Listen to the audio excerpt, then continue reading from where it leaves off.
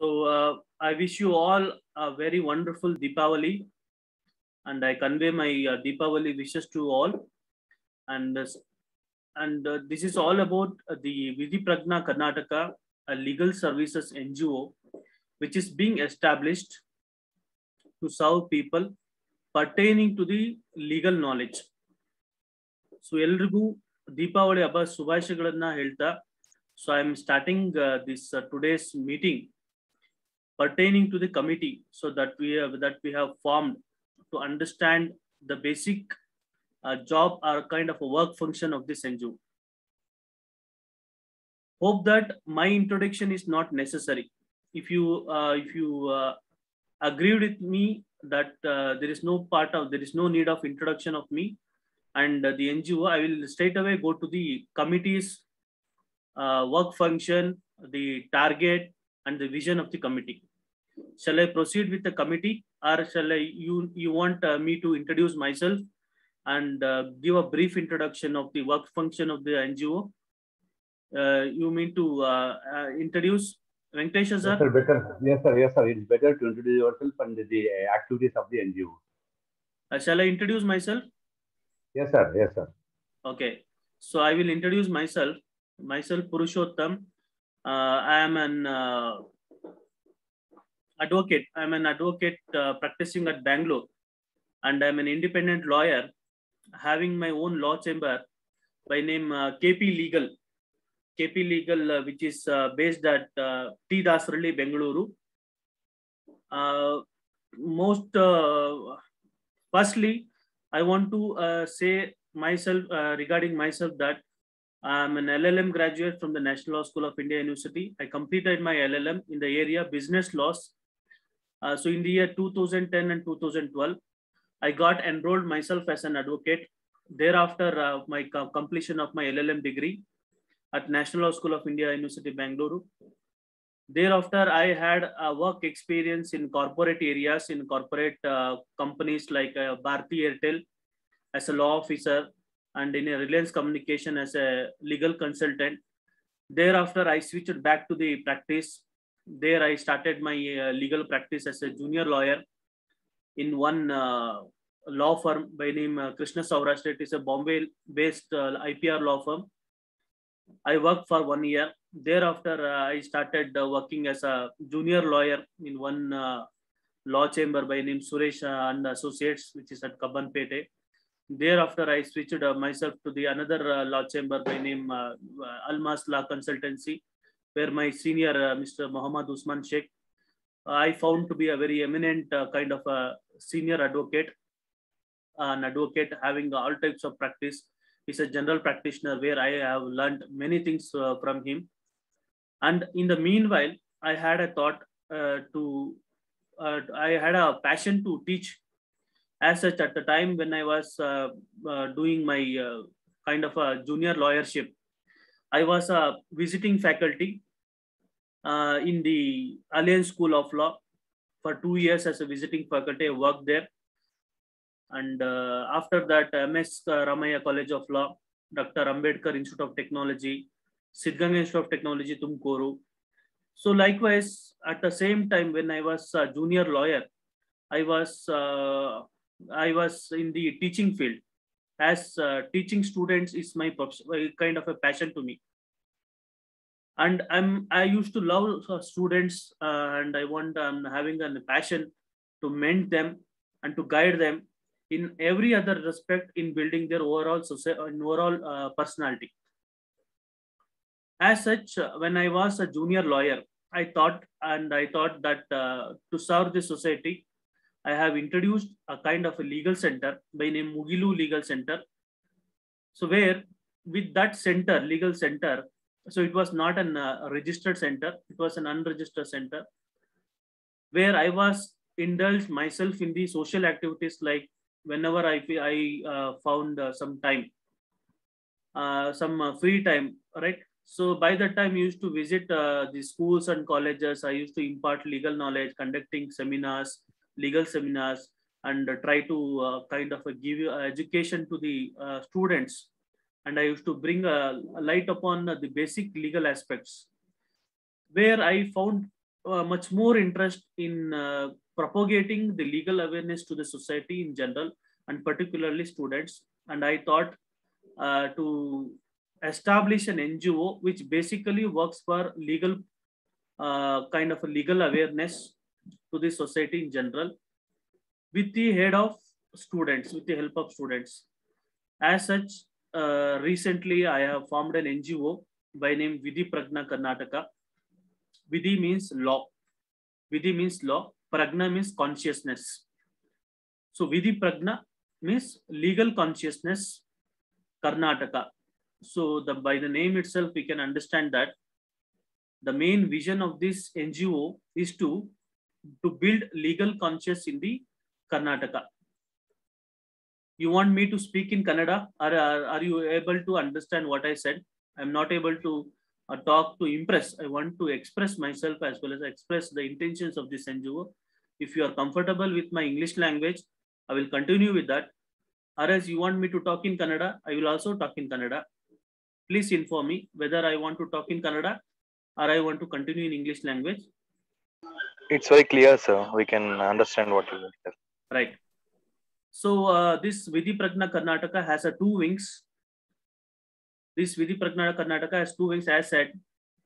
First wing is all about academy, where I thought that when I was a law student, so I did my LLB from Vidyodaya Law College, Tumkuru.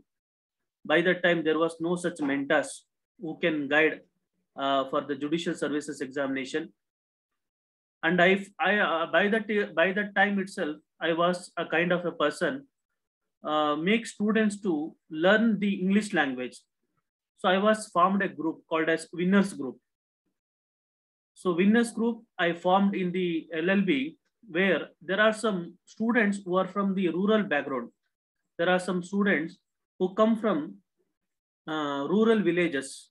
So they were not proficient in English language.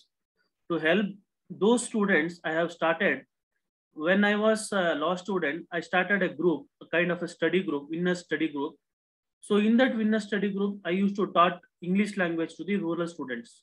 So there I got an interest to help people, help students, and help general public in various aspects of this, in various aspects and various subjects where people are feeling difficulty. So that is the origin of my kind of a social activity intention was developed. So by that time, there were no such coaching centers.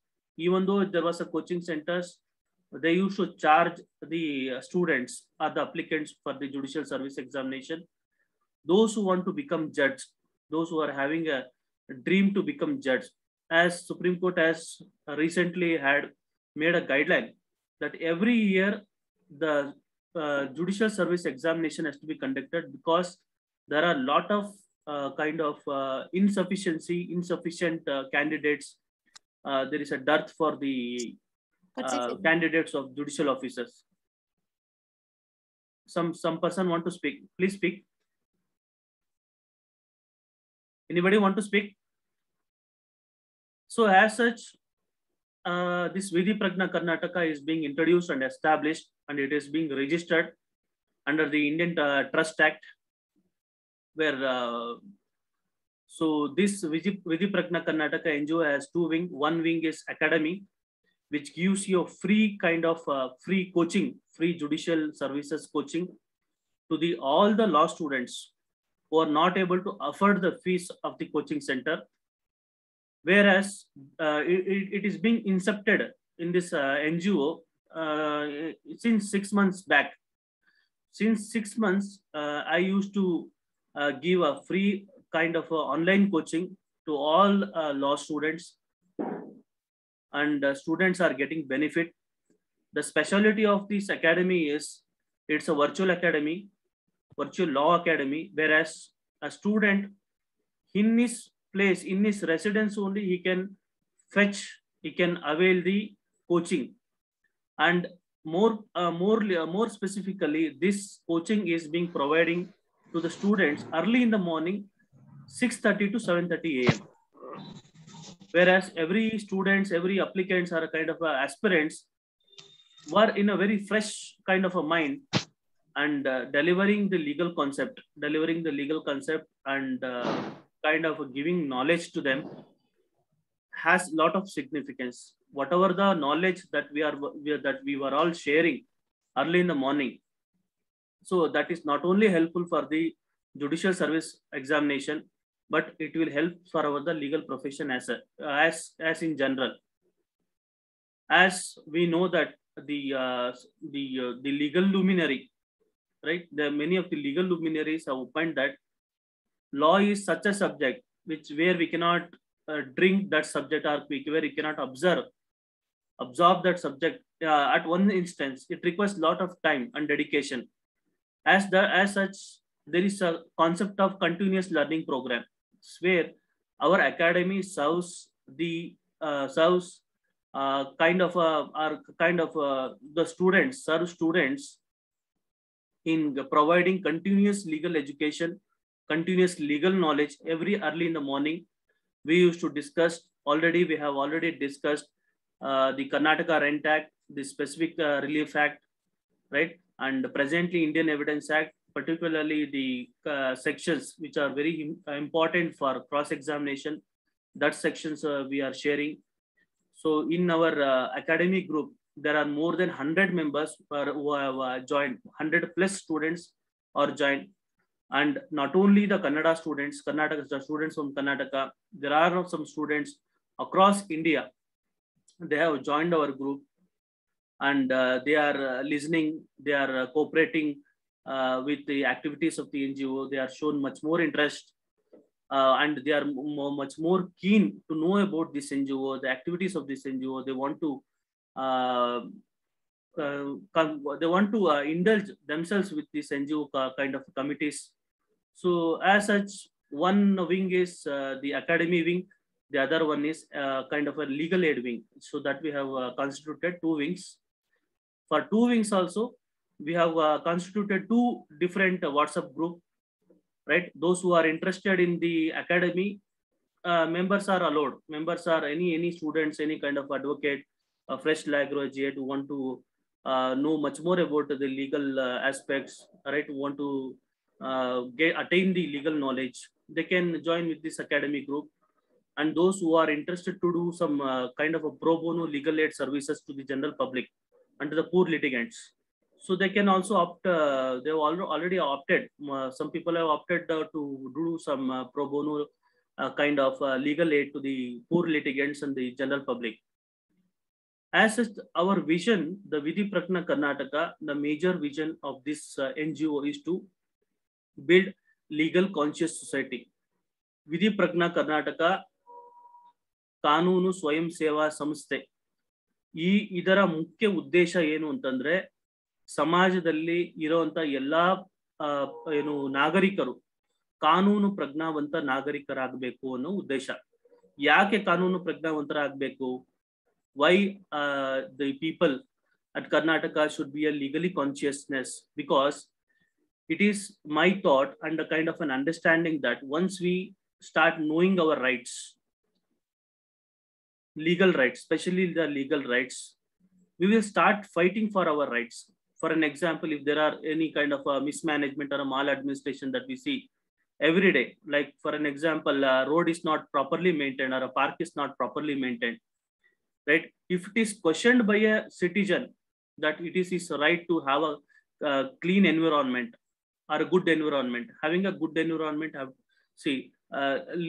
it is a right to live in a good environment. It is a kind of a fundamental right. So if it is known by its citizen, if citizen asks the same thing, question the kind of a corporator, any other person or councillor or any corporation, the corporation will strive to do something to maintain the park.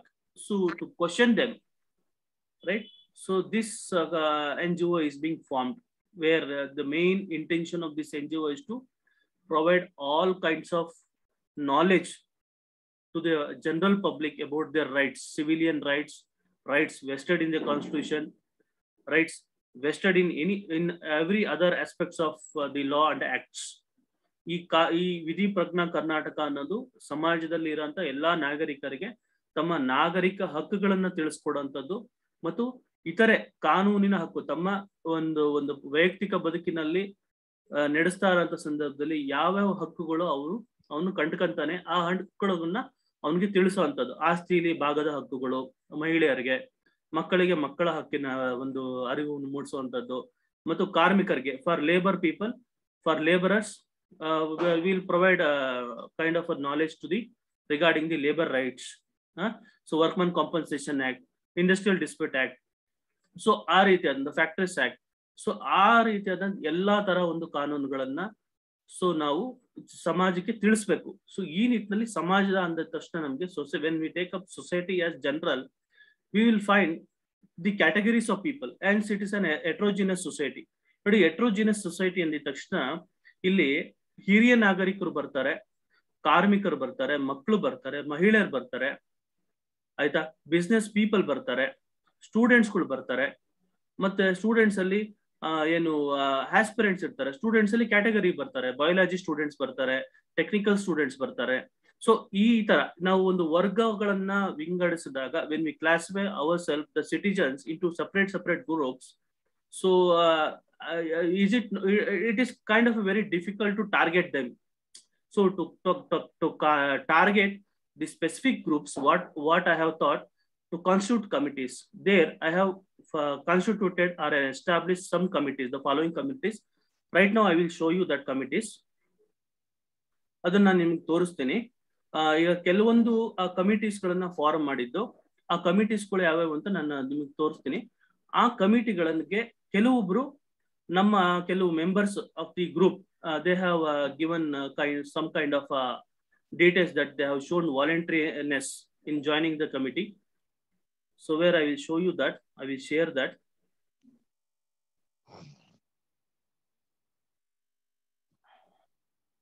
So are you seeing this? Yes, sir. Okay, so these are the committees that we have formed for the purpose of propagating legal awareness to all sects of people. Here, the committees are as follows. First committee is Women Law and Society Committee. Second one is Youth Empowerment and Development Committee. Third one is Teaching Professional Skills Development Committee. Fourth one is Business and Management Professionals Legal Knowledge Advancement Committee. Fifth one is Legal Awareness Legal Development Committee. Sixth one is Law School Entrance Preparation and Awareness on Legal Education Committee. 7, Civil Services Preparation and Guidance Committee. 8, Wildlife and Environmental Protection Laws Committee. 9th one, Techno Laws Advancement Professional Committee. 10th one, Medical Professional Legal Knowledge Advanced Committee. 11, Media Relations and Professional Advancement Committee. Law Internships Job Recruitment Committee. Third one is Literary and Drafts Committee. 14th, Common Legal Aid Services Committee, Common Man Legal Aid Services Committee. 15, Senior Citizen Welfare Legal Assistance Committee. Here, what I want to give you knowledge that how this committee works and what are the work function of this committee.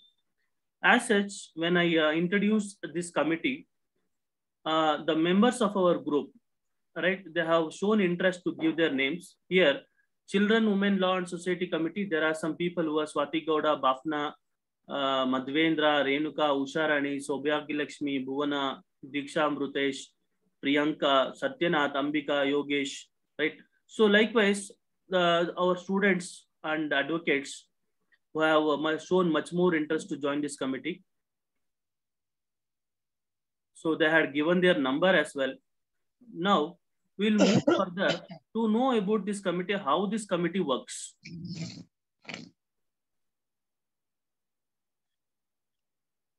So what are the visions of the committee? What you need to understand is that in every committee, there will be a vision, there will be a target, and there will be an action plan. So coming with the first committee, Children and Women, Law and Society Committee. Here, the main vision of this committee is to educate and empower women and girls about their rights, about their legal rights, about their legal rights.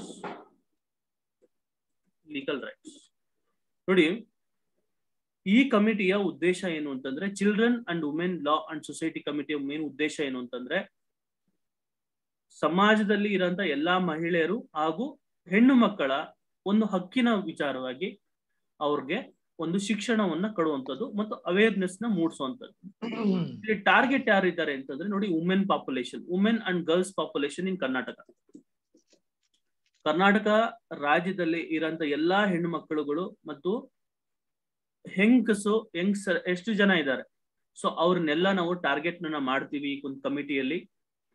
ಈ ಕಮಿಟಿಯಿಂದ ನಾವು ಏನೇನೆಲ್ಲ ಮಾಡ್ಬೋದು ಸಮಾಜಕ್ಕೆ, ಈ ಏನು ವಿಧಿ ಪ್ರಜ್ಞಾ ಕರ್ನಾಟಕ ಅಂತ ನಾವು NGO ಮಾಡ್ಕೊಂಡಿದ್ದು, ಯಾವ ರೀತಿಯಲ್ಲಿ ನಾವು ಅವ್ರಿಗೆ ಸಮಾಜದಲ್ಲಿ ಅವ್ರಿಗೆ ನಾವು ಅವೇರ್ನೆಸ್ ನ ಮೂಡಿಸಬಹುದು ಅಂತಂದ್ರೆ, ಮೊದಲನೇದಾಗಿ we need to collect the data of women organisation NGOs in Karnataka and particularly in Bangalore. Please mute ಮಾಡ್ಕೊಳ್ಳಿ, ಯಾರು ಮ್ಯೂಟ್ ಮಾಡ್ಕೊಂಡಿಲ್ಲ ಮ್ಯೂಟ್ ಮಾಡ್ಕೊಳ್ಳಿ. ರೈಟ್, ನೋಡಿ, collection of data of women organisation NGOs in Karnataka and particularly in Bangalore. ಮೊದಲು women organisation ಎಷ್ಟು ಇದಾವೆ ಕರ್ನಾಟಕದಲ್ಲಿ, NGOs ಎಷ್ಟಿದಾವೆ ಅದ್ರ ಬಗ್ಗೆ ಡೇಟಾ ಕಲೆಕ್ಟ್ ಮಾಡ್ಬೇಕಾಗುತ್ತೆ. ಮತ್ತು ವುಮೆನ್ ಆರ್ಗನೈಸೇಷನ್ಸ್ ಅನ್ನ ಅವ್ರಿಗೆ ಫೋನ್ ಮಾಡೋ ಮುಖಾಂತರ ನಮ್ಮ NGO ಬಗ್ಗೆ ಹೇಳಿ ಒಂದು ಲೀಗಲ್ ಲಿಟ್ರಸಿ ಪ್ರೋಗ್ರಾಮ್ ಗಳನ್ನ ಕಂಡಕ್ಟ್ ಮಾಡೋದು, ಆನ್ಲೈನು ಮಾಡೋದು, ಆಫ್ಲೈನು ಮಾಡೋವಂಥದ್ದು ಮಾಡಬೇಕಾಗುತ್ತೆ. ಜೊತೆಗೆ we need to conduct literacy program with the coordination of department of women and child ಮತ್ತು Karnataka state women rights commission ಅವ್ರದ್ದು ಸಹಕಾರ ತಗೋಬೇಕಾಗುತ್ತೆ, ವುಮೆನ್ ಪೊಲೀಸ್ ಸ್ಟೇಷನ್ ಅವ್ರ ಸಹಕಾರ ತಗೋಬೇಕಾಗುತ್ತೆ, ಒಂದು ಲೀಗಲ್ ಲಿಟ್ರಸಿ ಕಾರ್ಯಕ್ರಮಗಳನ್ನ ಮಾಡಬೇಕಾಗುತ್ತೆ. ಸೊ ಮೂರನೇದು ನೋಡಿ, collection of data of exclusive girls and women's college.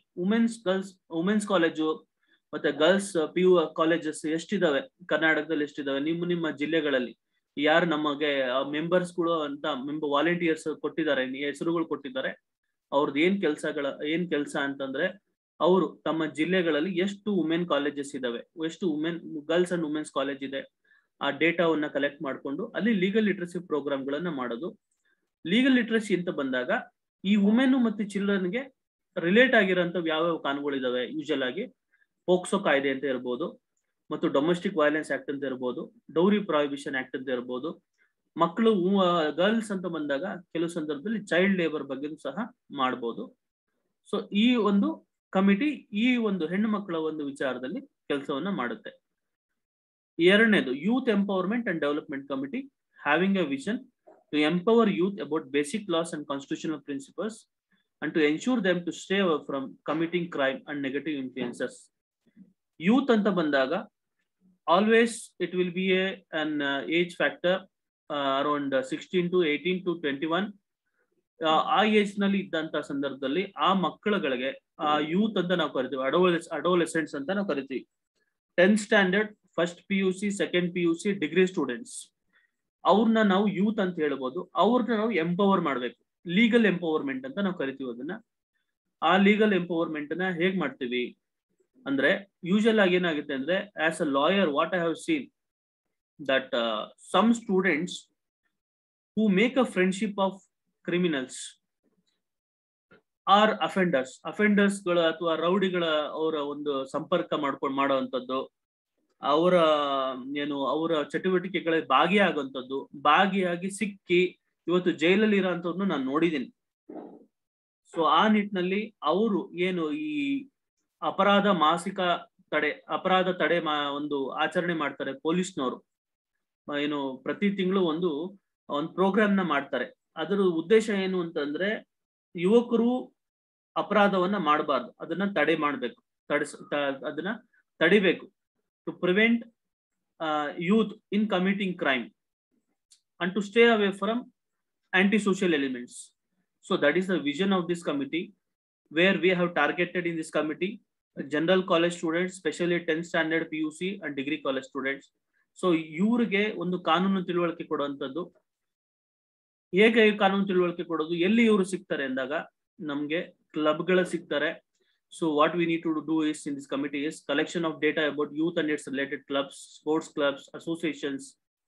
So ಆ ಅಸೋಸಿಯೇಷನ್ಸ್ ಅಲ್ಲಿ ನೀವು ಕನೆಕ್ಟ್ ಮಾಡಬೇಕು, ಯೂತ್ ಕ್ಲಬ್ ನ ಅಸೋಸಿಯೇಷನ್ ಕಂಡಕ್ಟಿಂಗ್ ಪ್ರೋಗ್ರಾಮ್ ಒಂದು ಲೀಗಲ್ ಅವೇರ್ನೆಸ್ ಪ್ರೋಗ್ರಾಮ್ ನ ಕನೆಕ್ಟ್ ಮಾಡಿ ಅಲ್ಲಿರಂತ ಜೂರಿಸ್ಟಿಕ್ಷನಲ್ ಪೊಲೀಸ್ ಸ್ಟೇಷನ್ ನೀವು ಎಲ್ಲಿ ಪ್ರೋಗ್ರಾಮ್ ಕಂಡಕ್ಟ್ ಮಾಡ್ತೀರಿ ಆ ಒಂದು ಪ್ರೋಗ್ರಾಮ್ ನ ಅಲ್ಲಿ ಆ ಜಾಗದ ಆ ಲೊಕ್ಯಾಲಿಟಿಯಲ್ಲಿ ಇರೋಂತ ಒಂದು ಜೂರಿಸ್ಟಿಕ್ಷನಲ್ ಪೊಲೀಸ್ ಸ್ಟೇಷನ್ ಅಲ್ಲಿ ಇನ್ಸ್ಪೆಕ್ಟರ್ ನ ಕರೆಸಿ ಲೀಗಲ್ ಅವೇರ್ನೆಸ್ ಪ್ರೋಗ್ರಾಮ್ ಮಾಡಿ ಯೂತ್ಗೆ ಈ ಕ್ರೈಮ್ ವಿಚಾರದಲ್ಲಿ ಒಂದು ತಿಳುವಳಿಕೆ ಕೊಡುವಂತ ಕಮಿಟಿ ಇದು. Wear in this committee usually program will be conducted on AIDS prevention, NDPS act, ಕೆಲವೊಂದು IPC ಸೆಕ್ಷನ್ಸ್ ಗಳನ್ನ ಅವ್ರಿಗೆ ತಿಳುವಳಿಕೆ ಕೊಡ್ತಾ, ನೋಡಪ್ಪ ನೀನು ಈ ತರ ಒಂದು ಕ್ರೈಮ್ ಮಾಡೋ ಈ ಒಂದು IPC ಸೆಕ್ಷನ್ ಅಟ್ರಾಕ್ಟ್ ಆಗುತ್ತೆ ಅಂತ IPC ಸೆಕ್ಷನ್ ಅವೇರ್ನೆಸ್ ಪ್ರೋಗ್ರಾಮ್ ಮಾಡುವಂತದ್ದು, ಮತ್ತು ಕ್ರಿಮಿನಲ್ ಲಾ ಅವೇರ್ನೆಸ್ ಪ್ರೋಗ್ರಾಮ್ ಮಾಡುವಂತದ್ದು, ಡ್ರಂಕ್ ಅಂಡ್ ಡ್ರೈವ್ ಕಾಂಪ್ಲಿಕೇಶನ್ಸ್ ಏನಿದೆ ಮತ್ತು ಆ ರಿಲೇಟೆಡ್ ಲಾಸ್ ಏನಿದೆ ಅದ್ರ ಬಗ್ಗೆ ತಿಳುವಳಿಕೆ ಕೊಡುವಂತ ಒಂದು ಕಮಿಟಿಯನ್ನ ಫಾರ್ಮ್ ಮಾಡಿದೀವಿ ನಾವು. ಸೊ ಈ ನಿಟ್ಟಿನಲ್ಲಿ this committee also can join and take a coordination of a Department of Sports and Youth. ಅವ್ರ ತಗೊಂಡು ಅವರ ಡಿಪಾರ್ಟ್ಮೆಂಟ್ ಒಂದು ಸಪೋರ್ಟ್ ನ ತಗೊಂಡು ಪ್ರೋಗ್ರಾಮ್ ಗಳನ್ನ ಕಂಡಕ್ಟ್ ಮಾಡುವಂತದ್ದನ್ನ ಈ ಕಮಿಟಿಲಿ ಯಾರ್ಯಾರು ಮೆಂಬರ್ಸ್ ಜಾಯ್ನ್ ಆಗಿದ್ರಿ ಅವ್ರು ಈ ಕೆಲಸವನ್ನ ಮಾಡ್ಬೇಕಾಗುತ್ತೆ. ಮತ್ತು ಬೆಂಗಳೂರಿನಲ್ಲಿ ಸ್ಪೋರ್ಟ್ಸ್ ಅಥಾರಿಟಿ ಆಫ್ ಇಂಡಿಯಾ ಅಂತ ಇದೆ, ಸಾಯಿ ಬೆಂಗಳೂರು ಅಂತ, ಮತ್ತು ಅದರ್ ಯೂತ್ ರಿಲೇಟೆಡ್ ಆರ್ಗನೈಸೇಷನ್ಸ್ ಇದಾವೆ, YMCA ಬೆಂಗಳೂರು ಅಂತ ಹೇಳಿ.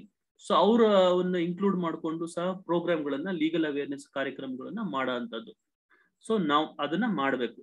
ಸೊ ಇದು ಸ್ಟೂಡೆಂಟ್ಸ್ ಗಳನ್ನೇ ಮಾಡ್ಬೇಕು ಅಂತ ಹೇಳಿ ಸ್ಟೂಡೆಂಟ್ಸ್ ಗಳನ್ನೇ ನಾವು ಕಮಿಟಿ ಮೆಂಬರ್ಸ್ ಗಳನ್ನ ಆಯ್ಕೆ ಮಾಡ್ಕೊಂಡಿದೀವಿ. ಅವ್ರನ್ನೇ ಇವತ್ತು ನಾವು ಪ್ರೆಸಿಡೆಂಟ್ ಅಂತ ಮಾಡಿ ಅವರೇ ಈ ಕಮಿಟಿಯ ಜಾಬ್ ಫಂಕ್ಷನ್ಸ್ ಅನ್ನ ಆಕ್ಷನ್ಸ್ ಗಳನ್ನ ತಗೊಂಡ ಕೆಲಸ ಅವರೇ ಮಾಡ್ಬೇಕು. ಸೊ ಇದಾದ ನಂತರ the next committee is teaching professional skills development committee ಅಂತ ಹೇಳಿ. The main vision of this teaching professional skills development committee is creating legal consciousness by teaching using modern electronic gadgets and electronic media like YouTube, Facebook, etc. Short videos ಮಾಡೋ ಮುಖಾಂತರ ಕೆಲವರಿಗೆ LLM students, there are some LLM students who want to pursue the teaching career. So for those people, this committee works as a boosting factor where they can they can create a kind of a short videos, and so we as an NGO has its own YouTube channel ಅಲ್ಲಿ ನಮ್ದೇ ಆದಂತ NGO YouTube channel ಅಲ್ಲಿ ಅವರು ಏನು ಈಗ ಲಾ students ಇರ್ತಾರೆ, LLM students ಇರ್ತಾರೆ, short video ಒಂದೊಂದು ಕಾನ್ಸೆಪ್ಟ್ ಮೇಲೆ ಅವರು ವಿಡಿಯೋಗಳನ್ನ ಮಾಡುವಂಥದ್ದು, ಅದನ್ನ ಅಪ್ಲೋಡ್ ಮಾಡುವಂಥದ್ದು. ಸೊ ಅವ್ರಿಗೆ ಅಲ್ಲೊಂದು ಅವಕಾಶ ಸಿಕ್ತು ಏನು. So they will get an opportunity, a kind of an platform where they can learn the teaching skills, right? Teaching ಮಾಡಿ now there is a digital learning process. For that process it will be helpful, this committee, right? The target here is teachers, law students who want to pursue teaching career.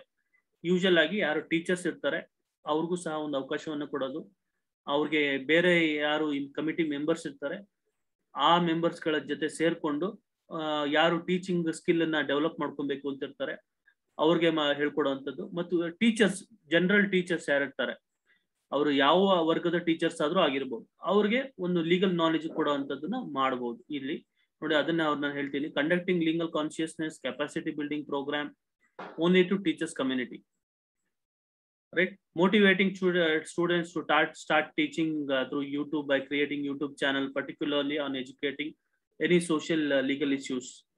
Social legal issues ತಗೊಂಡು ಈಗ child marriage ವಿಚಾರವಾಗಿರ್ಬೋದು, ಮತ್ತೆ dowry ವಿಚಾರವಾಗಿರ್ಬೋದು, ragging ವಿಚಾರವಾಗಿರ್ಬೋದು, short videos ಗಳನ್ನ ಮಾಡಿ teaching skill ಅನ್ನ imbibe ಮಾಡ್ಕೊಳ್ಳುವಂಥದ್ದು ಮತ್ತು students ಗಳಿಗೆ ಅದನ್ನ motivate ಮಾಡೋಂಥದ್ದು, ಅದು ಇದೆಲ್ಲ ಕಮಿಟಿಯ ಫಂಕ್ಷನ್ ಆಗಿರುತ್ತೆ. ಮತ್ತು developing teaching ability by conducting debates, seminars, communication skills physically and virtually. So debates ಗಳನ್ನ ಆರ್ಗನೈಸ್ ಮಾಡಿದಾಗ ಏನಾಗುತ್ತೆ, ಸ್ಟೇಜ್ ಫಿಯರ್ ಹೋಗುತ್ತೆ. You will get rid of stage fear once you start ಇಂಡಲ್ಜಿಂಗ್ your self in this committee. Seminars, communication skills are physically, virtually. See, it will develop the teaching. Once again, the kind of capability will improve. So where the action plan of this committee is connecting LLM students who want to become law teachers and start study groups for preparation of NET, UGC, KSET examination. Those who are already preparing themselves for the NET examination, NET exam ge ready ಆಗ್ತಾ ಇರ್ತಾರೆ, KSET ready ಆಗ್ತಾ ಇರ್ತಾರೆ, ಅಂತವ್ರಿಗೆ ಒಂದು help ಮಾಡುವಂಥದ್ದನ್ನ ಕೆಲಸನ ಈ ಕಮಿಟಿಯವರು ಮಾಡ್ತಾರೆ. ಮತ್ತು ಕೆಪಾಸಿಟಿ ಬಿಲ್ಡಿಂಗ್ ಅಂತ ನಾವು ಕರಿತೀವಿ. Conducting capacity building program for Young lawyers in drafting skills, art of cross examination, ಅದು ಸಹ ಮಾಡಬಹುದು ಈ ಟೀಚಿಂಗ್ ನಲ್ಲಿ. ಈ ಕಮಿಟಿಯವರು ಇದನ್ನ ಒಂದು ಪ್ರೋಗ್ರಾಮ್ ಸಹ ಮಾಡಿ ಅವ್ರಿಗೆ drafting skills, art of cross examination ಹೇಳ್ಕೊಡುವಂಥದ್ದು, so ಅದನ್ನು ಮಾಡಬಹುದು. ನೋಡಿ, ಇನ್ನೊಂದು ಕಮಿಟಿ ಇದೆ, ಅದು business and management professional legal knowledge advancement committee ಅಂತ ಹೇಳಿ. The vision of this committee is to educate business and management professionals on various loss related to business and it's legal issues. ಈ ಒಂದು committee business and management professionals ನ target ಮಾಡುತ್ತೆ. ಈ committee ಯಾರು business and management professionals ಅಂತಂದ್ರೆ, ಯಾರು business ಅಲ್ಲಿ ತೊಡಗಿರ್ತಾರೆ. It may be A soul proprietorship, it may be A partnership firm, are kind of A company, are kind of any management professional who is having who is having their own commercial establishment. So ಅಂತವ್ರಿಗೆ ಒಂದು legal knowledge ಕೊಡುವಂತ ಒಂದು committee ಇದು. ಇವರು ಯಾರನ್ನ target ಮಾಡ್ತಾರೆ ಅಂತಂದ್ರೆ, business and management schools, business management schools ನ ಟಾರ್ಗೆಟ್ ಮಾಡ್ತಾರೆ, ಕಾಲೇಜಸ್ ನ ಟಾರ್ಗೆಟ್ ಮಾಡ್ತಾರೆ, ಬಿಸ್ನೆಸ್ ಎಂಟರ್ಪ್ರೈನರ್ಸ್ ನ ಟಾರ್ಗೆಟ್ ಮಾಡ್ತಾರೆ, ಬಿಸ್ನೆಸ್ ಅಂಡ್ ಕಮರ್ಷಿಯಲ್ ಫೋರಮ್ಸ್ ಯಾರಿರ್ತಾರೆ ಟಾರ್ಗೆಟ್ ಮಾಡ್ತಾರೆ, ಅಸೋಸಿಯೇಷನ್ಸ್ ಇರುತ್ತೆ, ಕೆಲವೊಂದು ಸ್ಟಾರ್ಟ್ಅಪ್ ಕಂಪ್ನೀಸ್ ಇರುತ್ತೆ, ಫ್ಯಾಕ್ಟರೀಸ್, ಇಂಡಸ್ಟ್ರೀಸ್, ಅವ್ರು ಎಲ್ರಿಗೂ ಟಾರ್ಗೆಟ್ ಮಾಡಿ ಒಂದು ಲೀಗಲ್ ಅವೇರ್ನೆಸ್ ಮಾಡೋ ಮುಖೇನ ಒಂದು ನೆಟ್ವರ್ಕ್ ಅನ್ನ ಬಿಲ್ಡ್ ಮಾಡುವಂತದನ್ನ ಈ ಕಮಿಟಿ ಮಾಡುತ್ತೆ. Conduct of legal awareness program on sexual harassment at work place. Usually all factories, kind of a multinational corporation, they have not set up or instituted this sexual harassment committee. So as from this NGO, we try to imbibe a committee in every MNCs, factories, industries, and we provide kind of an awareness regarding with the Industrial Dispute Act, Workman Compensation Act, the Factories Act, and other laws in coordination of the Department of Labor and the Department of Factories, Boilers, and Industrial Safety and Health, Kannada State Pollution Control Board, and other environmental guidelines. So ಈ ಒಂದು ಕಮಿಟಿಯಲ್ಲಿ ಇರೋಂಥ business professionals, management ಪ್ರೊಫೆಷನಲ್ಸ್ಗೆ ಅವ್ರಿಗೆ ಬೇಕಾದಂತ ಏನು ಕಾನೂನುಗಳನ್ನ ತಿಳಿಸ್ಕೊಡುವಂಥದ್ದು. ಯಾರು coordination ತಗೊಂಡು ಅಂದ್ರೆ, government department ಸಹಕಾರ ತಗೊಂಡು. ಯಾವ ಗೌರ್ಮೆಂಟ್ ಡಿಪಾರ್ಟ್ಮೆಂಟ್ ಅಂದ್ರೆ, ಡಿಪಾರ್ಟ್ಮೆಂಟ್ ಆಫ್ ಲೇಬರ್ ಇರ್ಬೋದು, department of factories, boilers and industrial safety and health ಅವರು, ಮತ್ತು ಕರ್ನಾಟಕ ಸ್ಟೇಟ್ ಪೊಲ್ಯೂಷನ್ ಕಂಟ್ರೋಲ್ ಬೋರ್ಡ್ನ ಸಹಕಾರ ತಗೊಂಡು ಅವೇರ್ನೆಸ್ ಕಾರ್ಯಕ್ರಮಗಳನ್ನ ಮಾಡುವಂಥದ್ದು ಈ ಕಮಿಟಿಯು ಮೆಂಬರ್ಸ್ ಮಾಡಬೇಕು. ನೋಡಿ, training programme for Young business entrepreneurs regarding E contracts. Usual ಆಗಿ management and business professionals they are lacking the knowledge on E contracts.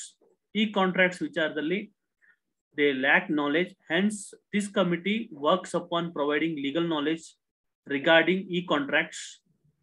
ಅದರಲ್ಲಿ ಕ್ಲಿಕ್ ರ್ಯಾಪ್ ಕಾಂಟ್ರಾಕ್ಟ್ಸ್ ಅಂತ ನಾವು ಕರಿತೀವಿ, ರ್ಯಾಪ್ ಕಾಂಟ್ರಾಕ್ಟ್ಸ್ ಅಂತ ಕರಿತೀವಿ.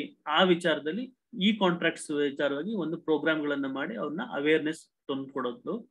ಸೈಬರ್ ಕ್ರೈಮ್, ಕಮರ್ಷಿಯಲ್ ಆರ್ಬಿಟ್ರೇಷನ್ ಬಗ್ಗೆ, commercial court practice ಬಗ್ಗೆ ತಿಳಿಸ್ಕೊಡುವಂಥದ್ದು. ಕೇಸ್ಗಳ ಏನಾದ್ರು ಆದಾಗ ಕಮರ್ಷಿಯಲ್ ಕೋರ್ಟ್ ಆಕ್ಟ್ ಅಂತ ಇದೆ, ಅದ್ರ ಬಗ್ಗೆ ಅದರದ್ದು ಪ್ರಾಕ್ಟೀಸ್ ಬಗ್ಗೆ ತಿಳಿಸ್ಕೊಡುವಂಥದ್ದು, ಮತ್ತು ಅದರದ ಇಶ್ಯೂಸ್ಗಳು ಏನಿರುತ್ತೆ ಅದ್ರ ಬಗ್ಗೆ ತಿಳಿಸ್ಕೊಡುವಂಥದ್ದು. LLP ನ ಹೇಗೆ ಫಾರ್ಮ್ ಮಾಡೋದು, how to establish LLPs, limited liability partnerships, MOUs ಅಂದ್ರೆ ಏನು, ಮತ್ತು ಅದ್ರ ಸಿಗ್ನಿಫಿಕೆನ್ಸ್ಗಳು ಹೇಗೆ, ಸೊ ಅದನ್ನೆಲ್ಲನೂ ಸಹ ಈ ಒಂದು ಮ್ಯಾನೇಜ್ಮೆಂಟ್ ಪ್ರೊಫೆಷನಲ್ ತಿಳಿಸ್ಕೊಡುವಂಥದ್ದು. ನಾನು ಮೊದಲೇ ಹೇಳ್ದಂಗೆ ಸೆಕ್ಷುಯಲ್ ಹರಾಸ್ಮೆಂಟ್ ಮಾನಿಟರಿ ಕಮಿಟಿನೂ ಸಹ MNC ಕಂಪ್ನಿಯಲ್ಲಿ ಮಾಡೋದು. ಅವ್ರಿಗೆ ಏನು ಲೀಗಲ್ ಅಸಿಸ್ಟೆನ್ಸ್ ಇದೆ ಆ ಅಸಿಸ್ಟೆನ್ಸ್ ಸಹ ಈ NGO ಕಡೆಯಿಂದ, ಈ ಕಮಿಟಿ ವತಿಯಿಂದ ಮಾಡೋಂಥದ್ದು ಮಾಡೋಣ ನೋಡಿ. ಸೊ ಇನ್ನೊಂದು, so one more committee is there. I have combined this committee as it where it ಒಂದು ಏನು ರಿಲೇಟ್ನೆಸ್ ಇರುತ್ತೆ ಈ ಒಂದು ಕಮಿಟಿಯಲ್ಲಿ. ಹಂಗಾಗಿ I have combined the two committees, legal awareness and legal development committee and common man legal aid service committee. So both committees work upon a vision that to build legal conscience in the society. In the same aspiration, this committee should impart legal knowledge through awareness program and to find out in which area legal development is necessary. ಇಲ್ಲಿ legal development ಅಂತ ಬಂದಾಗ ಸಮಾಜದಲ್ಲಿ ಕೆಲವೊಂದು ವರ್ಗದ ಜನರಿಗೆ ಕಾನೂನುಗಳೇ ಇರಲ್ಲ, ಅಥವಾ ಕೆಲವೊಂದಕ್ಕೆ ಕಾನೂನು ಬೇಕಾಗಿರುತ್ತೆ. ಒಂದು ಕಾನೂನು have not, there are some laws which need to be developed. There are no such policies of the government to address an issue, a legal issue of some certain category of people. So for those, this legal development works, and this committee works upon that area where there are no laws, and having a target the general public, and to those general public who are interested to learn law as a mark of knowledge and to fight against their rights if infringed. So this committee targets those general public who are interested to learn law as mark of knowledge and to fight against their rights if infringed. ಅಂದ್ರೆ ಈ committee Yang work ಆಗುತ್ತೆ ಅಂತಂದ್ರೆ, ಇಲ್ಲಿ ಸಾಮಾನ್ಯ ಜನಗಳು, ಕೆಲವರಿಗೆ ಕಾನೂನಲ್ಲಿ ಅವರು ಕಾನೂನು ಓದಿರಲ್ಲ, LLB ಮಾಡಿರಲ್ಲ, ಆದ್ರೂ ಸಹ ಕಾನೂನು ತಿಳ್ಕೊಬೇಕು ಅನ್ನೋ ಆಸಕ್ತಿ ಇರುತ್ತೆ. ನಮ್ ಬೆಸ್ಟ್ ಉದಾಹರಣೆ ಅಂದ್ರೆ ನಮ್ಮ ಮಹದೇವ್ ಅವರು ಇದ್ದಾರೆ ಇವತ್ತು ನಮ್ಮ ಒಂದು ಮೀಟಿಂಗ್ ನಲ್ಲಿ. I appreciate him, right. ಆ ತರದವರು ಸಾವಿರಾರು ಜನ ಇದ್ದಾರೆ. ಸೊ ಈ ನಿಟ್ಟಿನಲ್ಲಿ ಒಂದು ನಾವು ಕಾರ್ಯಕ್ರಮವನ್ನು ಮಾಡ್ಬೇಕು ಅಂತ ಇದ್ದೇವೆ. ಸಾಮಾನ್ಯ ಜನರಿಗಾಗಿ ಕ್ರಿಮಿನಲ್ ಕಾನೂನು ಅಂತ ಹೇಳಿ 13ನೇ ತಾರೀಕು ನೆಕ್ಸ್ಟ್ ಶನಿವಾರ, 4ನೇ ಶನಿವಾರ ಇದೊಂದು ಕಾರ್ಯಕ್ರಮ ಮಾಡಿ ಸಾರ್ವಜನಿಕರನ್ನ ಇನ್ಕ್ಲೂಡ್ ಮಾಡಿಕೊಂಡು ಅವ್ರು ಏನು ಅವ್ರಿಗೊಂದು ಕ್ರಿಮಿನಲ್ ಕಾನೂನು ಬಗ್ಗೆ ಒಂದು ಜಾಗೃತಿಯನ್ನ ಮೂಡಿಸುವಂತದ್ದನ್ನ ಮಾಡೋಣ ಅಂತ ಹೇಳಿ ಅಂತ ಒಂದು ಕಾರ್ಯಕ್ರಮಗಳನ್ನ ಈ legal awareness and legal development committee ಮತ್ತು common man legal aid service committee members ಮಾಡ್ತಾರೆ. ಸೊ ಅವ್ರಿಗೆ ಇಲ್ಲಿ ಗೈಡ್ಲೈನ್ಸ್ ಗಳನ್ನ ಕೊಡ್ಲಾಗಿದ್ದು, ಏನೇನ್ ಆಕ್ಷನ್ ಪ್ಲಾನ್ ಗಳನ್ನ ಕೊಡ್ತಾ ಇದೀವಿ ಅಂತಂದ್ರೆ, ಲೀಗಲ್ ಅವೇರ್ನೆಸ್ ಪ್ರೋಗ್ರಾಮ್ ಗಳನ್ನ ವರ್ಚುವಲ್ ಮಾಡೋದು ಮತ್ತು ಫಿಸಿಕಲ್ ಮಾಡೋದು. ಸೊ ಆನ್ ಬೇಸಿಕ್ ಲಾ ಯಾವ್ಯಾವ ಅಂತಂದ್ರೆ, ಕ್ರಿಮಿನಲ್ FIR ಹಾಕದೆ, FIR ಅಂದ್ರೆ ಏನು, what is meant by FIR, what is meant by charge sheet, what is A report, what is B report, what is C report, right? So when a police officer can arrest a person without a warrant. So these are all the basic legal things to be known by every common citizen of this country. So whereas this committee works in that way, right? So whereas we thought that at least in a month, one virtual law workshop and one physical awareness program in coordination of any school or college having a police inspector or any reputed person of that locality as a chief guest. So ಒಂದು virtual ಲಾ workshop ಮಾಡಬೇಕು, online ಅಲ್ಲಿ ಒಂದು ಕಾರ್ಯಕ್ರಮ, ಒಂದು physical ಕಾರ್ಯಕ್ರಮ ಮಾಡಬೇಕು. School ಮತ್ತು college ಅಲ್ಲಿ ಇರುವಂತ ಸ್ಟೂಡೆಂಟ್ಸ್ ಗಳನ್ನ ಆಡಿಯನ್ಸ್ ಆಗಿ ನಾವು ಮಾಡ್ಕೊಂಡು, ಯಾಕೆಂದ್ರೆ ಆಡಿಯನ್ಸ್ ಗಳನ್ನ ಕರ್ಸೋದು ಬಹಳ ಕಷ್ಟ. ಸೊ ಅದಕ್ಕೆ ನಾವೇನು ಆಪ್ಟ್ ಮಾಡ್ತೀವಿ ಅಂತಂದ್ರೆ, ನಮ್ಮ ಏನು NGO ದಲ್ಲಿ ಲೀಗಲ್ ಅವೇರ್ನೆಸ್ ಮೂಡಿಸೋದಕ್ಕೆ ಸ್ಟೂಡೆಂಟ್ಸ್ ಗಳನ್ನ ಆಡಿಯನ್ಸ್ ಆಗಿ ನಾವು ಕನ್ವರ್ಟ್ ಮಾಡ್ತೀವಿ. ಹಂಗಾಗಿ ಸ್ಕೂಲು ಮತ್ತು ಕಾಲೇಜ್ಗಳನ್ನ ಕೋಆರ್ಡಿನೇಷನ್ ತಗೊಂತೀವಿ, ಸಪೋರ್ಟ್ ತಗೊಂಡು ಅಲ್ಲೇ ನಾವು ನಡೆಸುವಂತ ಕಾರ್ಯಕ್ರಮ ನಾವು ಮಾಡ್ತೀವಿ. ಸೊ ಈ ನಿಟ್ಟಿನಲ್ಲಿ ಈ ಕಮಿಟಿಯವರು ಈ ಕೆಲಸವನ್ನ ಮಾಡ್ಬೇಕಾಗುತ್ತೆ. ಒಂದು ವರ್ಚುವಲ್ ಒಂದು ಕಾರ್ಯಕ್ರಮ, ಒಂದು ಫಿಸಿಕಲ್ ಕಾರ್ಯಕ್ರಮ. ಅಲ್ಲಿರಂತ ಲೋಕಲ್ ಇನ್ಸ್ಪೆಕ್ಟರ್ ಯಾರು ಇರ್ತಾರೋ ಅವ್ರನ್ನ ಕರೆಸಿ, ಅವ್ರನ್ನೇ ಗೆಸ್ಟ್ ಆಗಿ ಕರೆಸಿ ಅವ್ರ ಕಡೆಯಿಂದಲೂ ಕೆಲವೊಂದು ತಿಳುವಳಿಕೆಗಳನ್ನ ಮಾಡೋವಂಥದ್ದು. So right. ಸೊ ಮುಂದೆ ಹೋಗ್ತಾ, to find out the legal subject which is important for common man, ಮತ್ತೆ ಫೈಂಡ್ ಔಟ್ ಮಾಡೋದು ಇದರಲ್ಲಿ ಈ ಕಮಿಟಿಯಲ್ಲಿ ಏನು ಕೆಲಸ ಮಾಡಬೇಕು ಅಂದ್ರೆ, ಒಬ್ಬ ಸಾಮಾನ್ಯ ಮನುಷ್ಯನಿಗೆ ಯಾವ ಒಂದು ವಿಚಾರ ತಿಳಿಬೇಕು, ಅವನಿಗೆ ಯಾವ ಒಂದು ಕಾನೂನು ಬರ್ಬೇಕು, ಯಾವ ಒಂದು ಕಾನೂನು ತಿಳುವಳಿಕೆ ಬರ್ಬೇಕು, ಅದರಿಂದ ಅವನು ಯಾವುದೇ ಭಯ ಇಲ್ದಲೆ, ಒಂದು ಪೊಲೀಸ್ನವ್ರ ಭಯ ಇಲ್ದಲೆ, ಒಂದು ಅಡ್ಮಿನಿಸ್ಟ್ರೇಷನ್ ಭಯ ಇಲ್ದಲೆ ಜೀವಿಸ್ಬೋದು.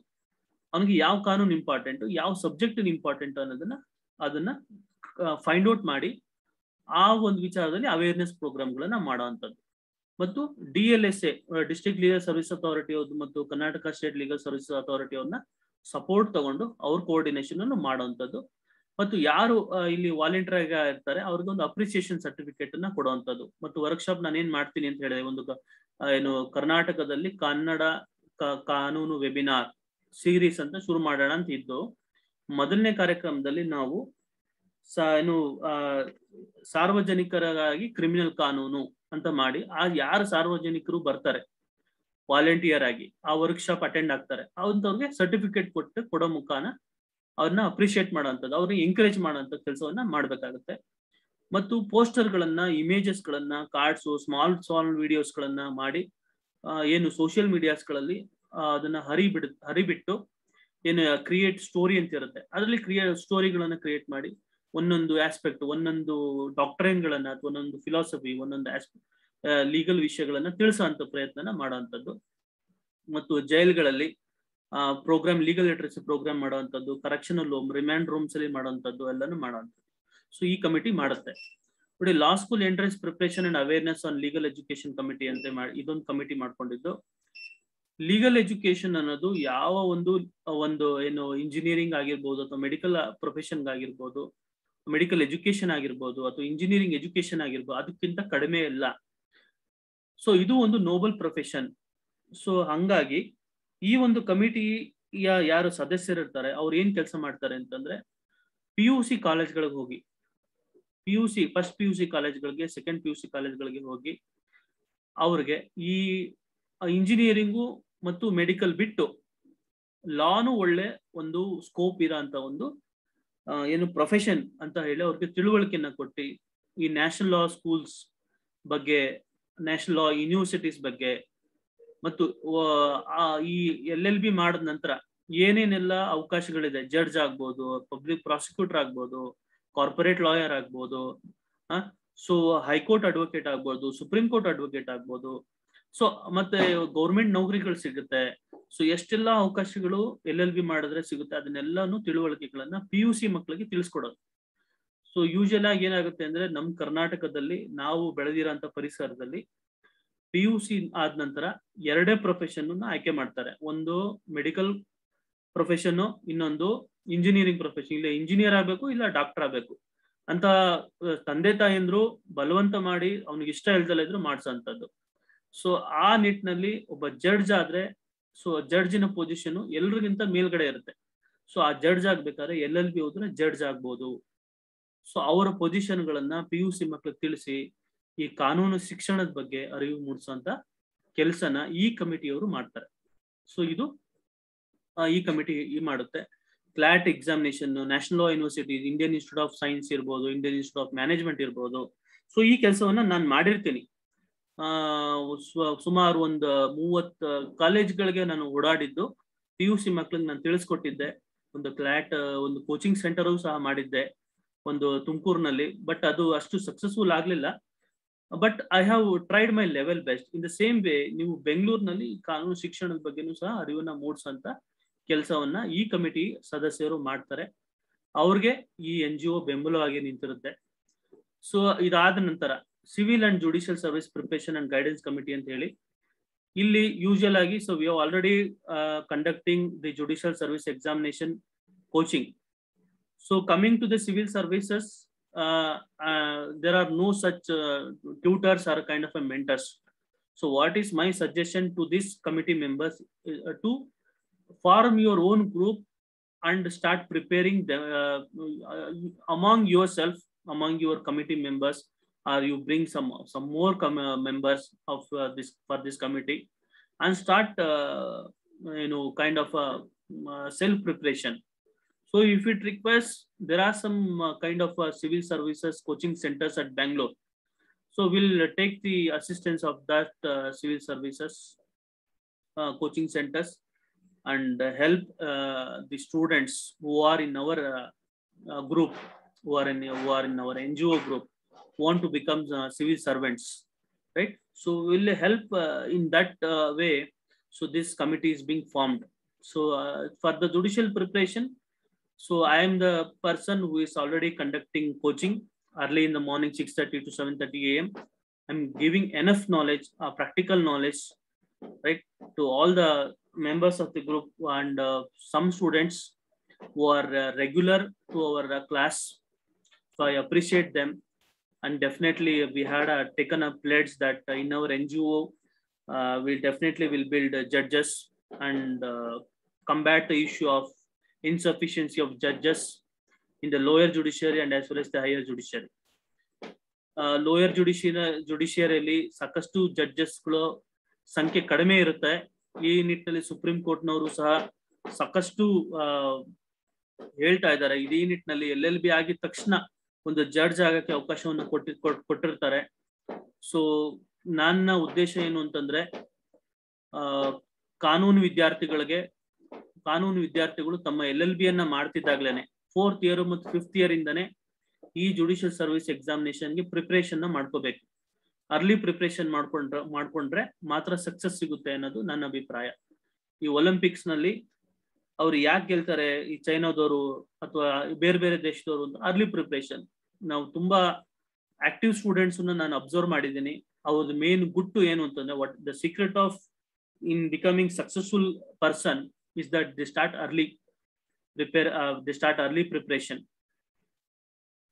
ಫಸ್ಟ್ PUC ಅಲ್ಲಿ ಓದ್ತಾ ಇರ್ಬೇಕಾದ್ರೆ ಸೆಕೆಂಡ್ PUC ಕ್ರಾಶ್ ಕೋರ್ಸ್ ನ ತಗೋತಾ ಇರ್ತಾರೆ.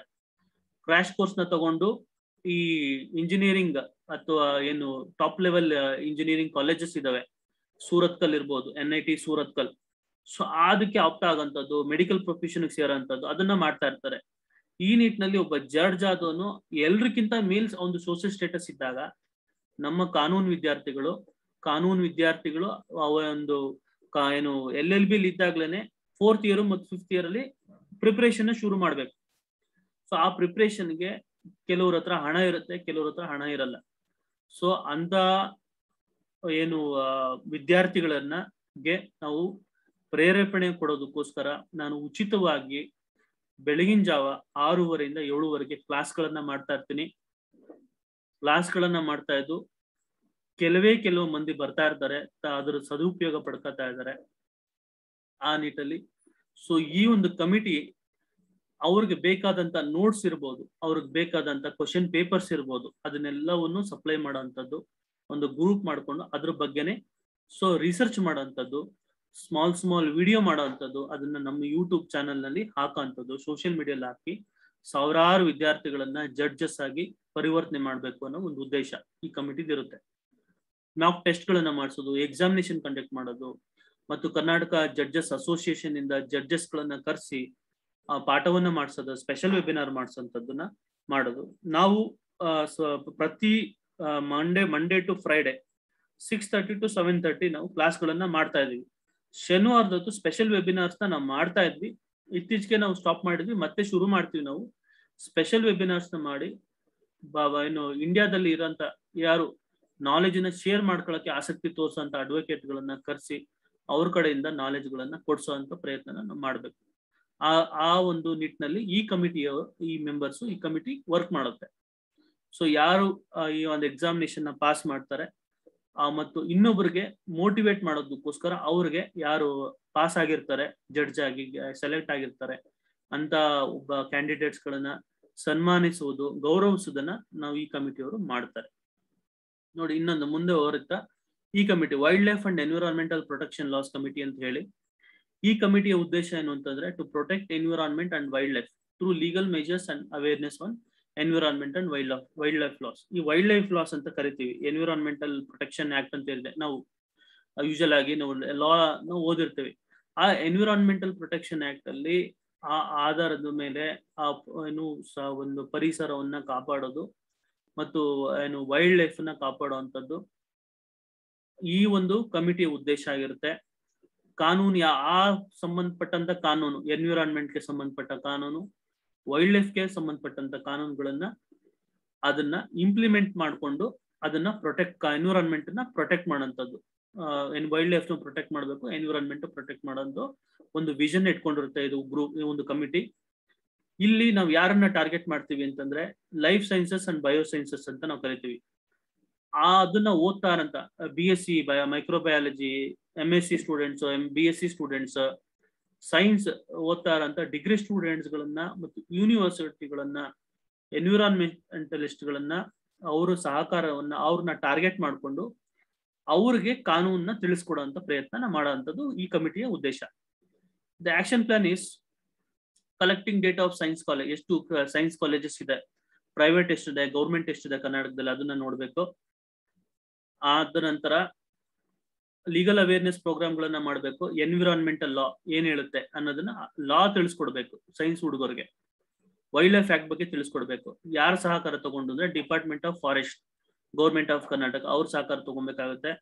ಮತ್ತು ಎನ್ವಿರಾನ್ಮೆಂಟಲ್ ಪೊಲ್ಯೂಷನ್ ವಿಚಾರದಲ್ಲಿ ಲೀಗಲ್ ಅವೇರ್ನೆಸ್ ಪ್ರೋಗ್ರಾಮ್ ಮಾಡಬೇಕಾಗುತ್ತೆ. Department of ecology, Indian institute of science ಮತ್ತು Karnataka water supply and sewage board KWSSB ಅವ್ರ ಸಹಕಾರ ತಗೊಳ್ಳುವಂಥದ್ದು. ಪೊಲ್ಯೂಷನ್ ಕಂಟ್ರೋಲ್ ಬೋರ್ಡ್ ಅವ್ರ ಸಹಕಾರ ತಗೊಳ್ಳುವಂಥದ್ದು. ಎನ್ವಿರಾನ್ಮೆಂಟಲ್ ಅಸೆಸ್ಮೆಂಟ್ ಕಮಿಟಿ ಅಂತ ಇರುತ್ತೆ, ಅವ್ರ ಸಹಕಾರಗಳನ್ನ ತಗೊಳ್ಳುವಂಥದ್ದು ಮಾಡಿಕೊಂಡು ಈ ಎನ್ವಿರಾನ್ಮೆಂಟ್ ವಿಚಾರವಾಗಿ, ವೈಲ್ಡ್ ಲೈಫ್ ವಿಚಾರವಾಗಿ ಅವ್ರಿಗೆ ಕಾನೂನ ಒಂದು ಜ್ಞಾನವನ್ನ ಕೊಡುವಂಥದ್ದು. ಅದನ್ನ ತದನಂತರ ಒಂದು ಗಿಡ ನೆಡೋ ಕಾರ್ಯಕ್ರಮ, ಅಫಾರೆಸ್ಟ್ರೇಷನ್ ಪ್ರೋಗ್ರಾಮ್ ಮಾಡುವಂಥದ್ದು ಫಾರೆಸ್ಟ್ ಡಿಪಾರ್ಟ್ಮೆಂಟ್ ಅವ್ರ ಜೊತೆ ಸೇರ್ಕೊಂಡು, ಮತ್ತೆ ಅಗ್ರಿಕಲ್ಚರ್ ಸೈನ್ಸ್ GKVK ಬೆಂಗಳೂರು ಮತ್ತೆ ಧಾರವಾಡದಲ್ಲಿರುವಂತ GKV ಡಿಪಾರ್ಟ್ಮೆಂಟ್ ಅವ್ರ ಸಹಕಾರ ತಗೊಂಡು ಅವ್ರಿಗೂ ಸಹ ಕಾನೂನಿನ ಜ್ಞಾನವನ್ನ ಕೊಡ್ತಾ ಪರಿಸರ ಸಂರಕ್ಷಣೆ ಮಾಡುವಂತ ಉದ್ದೇಶ ಈ ಕಮಿಟಿದಾಗಿರುತ್ತೆ. ನೋಡಿ, ಮುಂದುವರಿತಾ ಟೆಕ್ನೋಲಾಸ್ ಅಂಡ್ ಅಡ್ವಾನ್ಸ್ಮೆಂಟ್ ಪ್ರೊಫೆಷನಲ್ ಕಮಿಟಿ ಅಂತ ಹೇಳಿ, ಈ ಕಮಿಟಿ ನಾವು ಇಂಜಿನಿಯರಿಂಗ್ ಹುಡುಗರ್ನ ಮತ್ತು ಟೆಕ್ಕೀಸ್ ಅಂತ ನಾವ್ ಏನ್ ಕರಿತೀವಿ ಅವ್ರನ್ನ ನಾವು ಟಾರ್ಗೆಟ್ ಮಾಡ್ತಾ ಇದೀವಿ. ವಿಷನ್ ಏನಿರುತ್ತೆ ಅಂದ್ರೆ to educate technical graduates on basics of law relating to technological advancement, specifically general knowledge on intellectual property laws, laws of patent, design laws, cyber laws for computer science and engineering students. So ಇಲ್ಲಿ ನಾವು engineering students ನ target ಮಾಡ್ತಾ ಇರ್ತೀವಿ, diploma students ನ target ಮಾಡ್ತಾ ಇರ್ತೀವಿ. ಈ ಕಮಿಟಿಯಿಂದ ಎಷ್ಟು ನಾವು ಇಂಜಿನಿಯರಿಂಗ್ ಕಾಲೇಜಸ್ ಇದೆ ಕರ್ನಾಟಕದಲ್ಲಿ, ಯೂನಿವರ್ಸಿಟೀಸ್ ಇದೆ, ಅವರ ಯೂನಿವರ್ಸಿಟಿಯಲ್ಲಿ ಎಷ್ಟು ಕಾಲೇಜ್ಗಳನ್ನ ಬರ್ತವೆ ಅಂತ ನೋಡ್ಕೊಂಡು ಅಲ್ಲಿ IPR ಲಾ ಅವೇರ್ನೆಸ್ ಪ್ರೋಗ್ರಾಮ್ಗಳನ್ನ ಮಾಡುವಂಥದ್ದು. Particularly I prefer as an alumni of national law school of India university, IPR cell ಅಂತ ಬೆಂಗಳೂರಿನ ನ್ಯಾಷನಲ್ ಸ್ಕೂಲ್ ನಲ್ಲಿ ಇದ್ದು ಅವ್ರ ಸಹಕಾರಗಳನ್ನ ತಗೊಂಡು ಇಂಜಿನಿಯರಿಂಗ್ ಕಾಲೇಜಿನಲ್ಲಿ IPR ಲಾ ಅವೇರ್ನೆಸ್ ಪ್ರೋಗ್ರಾಮ್ಗಳನ್ನ ಮಾಡುವಂಥದ್ದು. ಮಾಡಿದ್ರೆ ಅವ್ರಿಗೆ ಈ ನಾಲೆಜ್ ಬರುತ್ತೆ, ಬೇಸಿಕ್ ನಾಲೆಜ್ ಕೊಟ್ಬಿಟ್ಟು IPR ಬಗ್ಗೆ ಜಾಸ್ತಿ ಕೊಡುವಂಥದ್ದು.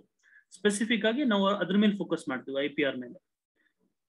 ಮತ್ತೆ ಈ ಪೇಟೆಂಟ್ ಲಾ ಅವೇರ್ನೆಸ್ ಪ್ರೋಗ್ರಾಮ್ಗಳನ್ನ ಮಾಡ್ತೀವಿ. ಯಾವ ವಿದ್ಯಾರ್ಥಿಗಳಿಗೆ ಅಂದ್ರೆ 4th ಇಯರ್ ವಿದ್ಯಾರ್ಥಿಗಳಿಗೆ, ಯಾಕೆಂದ್ರೆ ಅವರು ಪ್ರಾಜೆಕ್ಟ್ ಗಳನ್ನ ಮಾಡ್ತಾ ಇರ್ತಾರೆ. ಪ್ರಾಜೆಕ್ಟ್ ಗಳನ್ನ ಮಾಡಿದ್ದು ಅದು ಸಮಾಜಕ್ಕೆ, ಮ್ಯಾನ್ ಕೈಂಡ್ಗೆ, ಹ್ಯೂಮನ್ ಕೈಂಡ್ಗೆ ಅನುಕೂಲ ಆಗಂತ ಪ್ರಾಜೆಕ್ಟ್ ಗಳು ಮಾಡಿದ್ದಾಗ ತುಂಬಾ ಬುದ್ಧಿವಂತ ಸ್ಟೂಡೆಂಟ್ಸ್ ಗಳಿರ್ತಾರೆ, ಅವ್ರಿಗೆ ಅದ್ರ ಮೇಲೆ ಪೇಟೆಂಟ್ ಹೆಂಗ್ ತಗೋಬೇಕು ಅನ್ನೋದು ಗೊತ್ತಿರಲ್ಲ. ಸೊ ಆ ವಿಚಾರವಾಗಿ ಪೇಟೆಂಟ್ ಲಾ ಅವೇರ್ನೆಸ್ ಪ್ರೋಗ್ರಾಮ್ ಮಾಡ್ತೀವಿ. ಯಾರ್ ಕೋಆರ್ಡಿನೇಷನ್ ತಗೋತೀವಿ ಅಂದ್ರೆ IPR ಲಾ ಫರ್ಮ್ಸ್ ಇರ್ತಾವೆ ಬೆಂಗಳೂರಿನಲ್ಲಿ, ಅವ್ರನ್ನ ಕೋಆರ್ಡಿನೇಷನ್ ತಗೊಂಡು ಪೇಟೆಂಟ್ ಲಾ ಅವೇರ್ನೆಸ್ ಪ್ರೋಗ್ರಾಮ್ ಮಾಡೋಂಥದ್ದು ಮಾಡ್ತೀವಿ.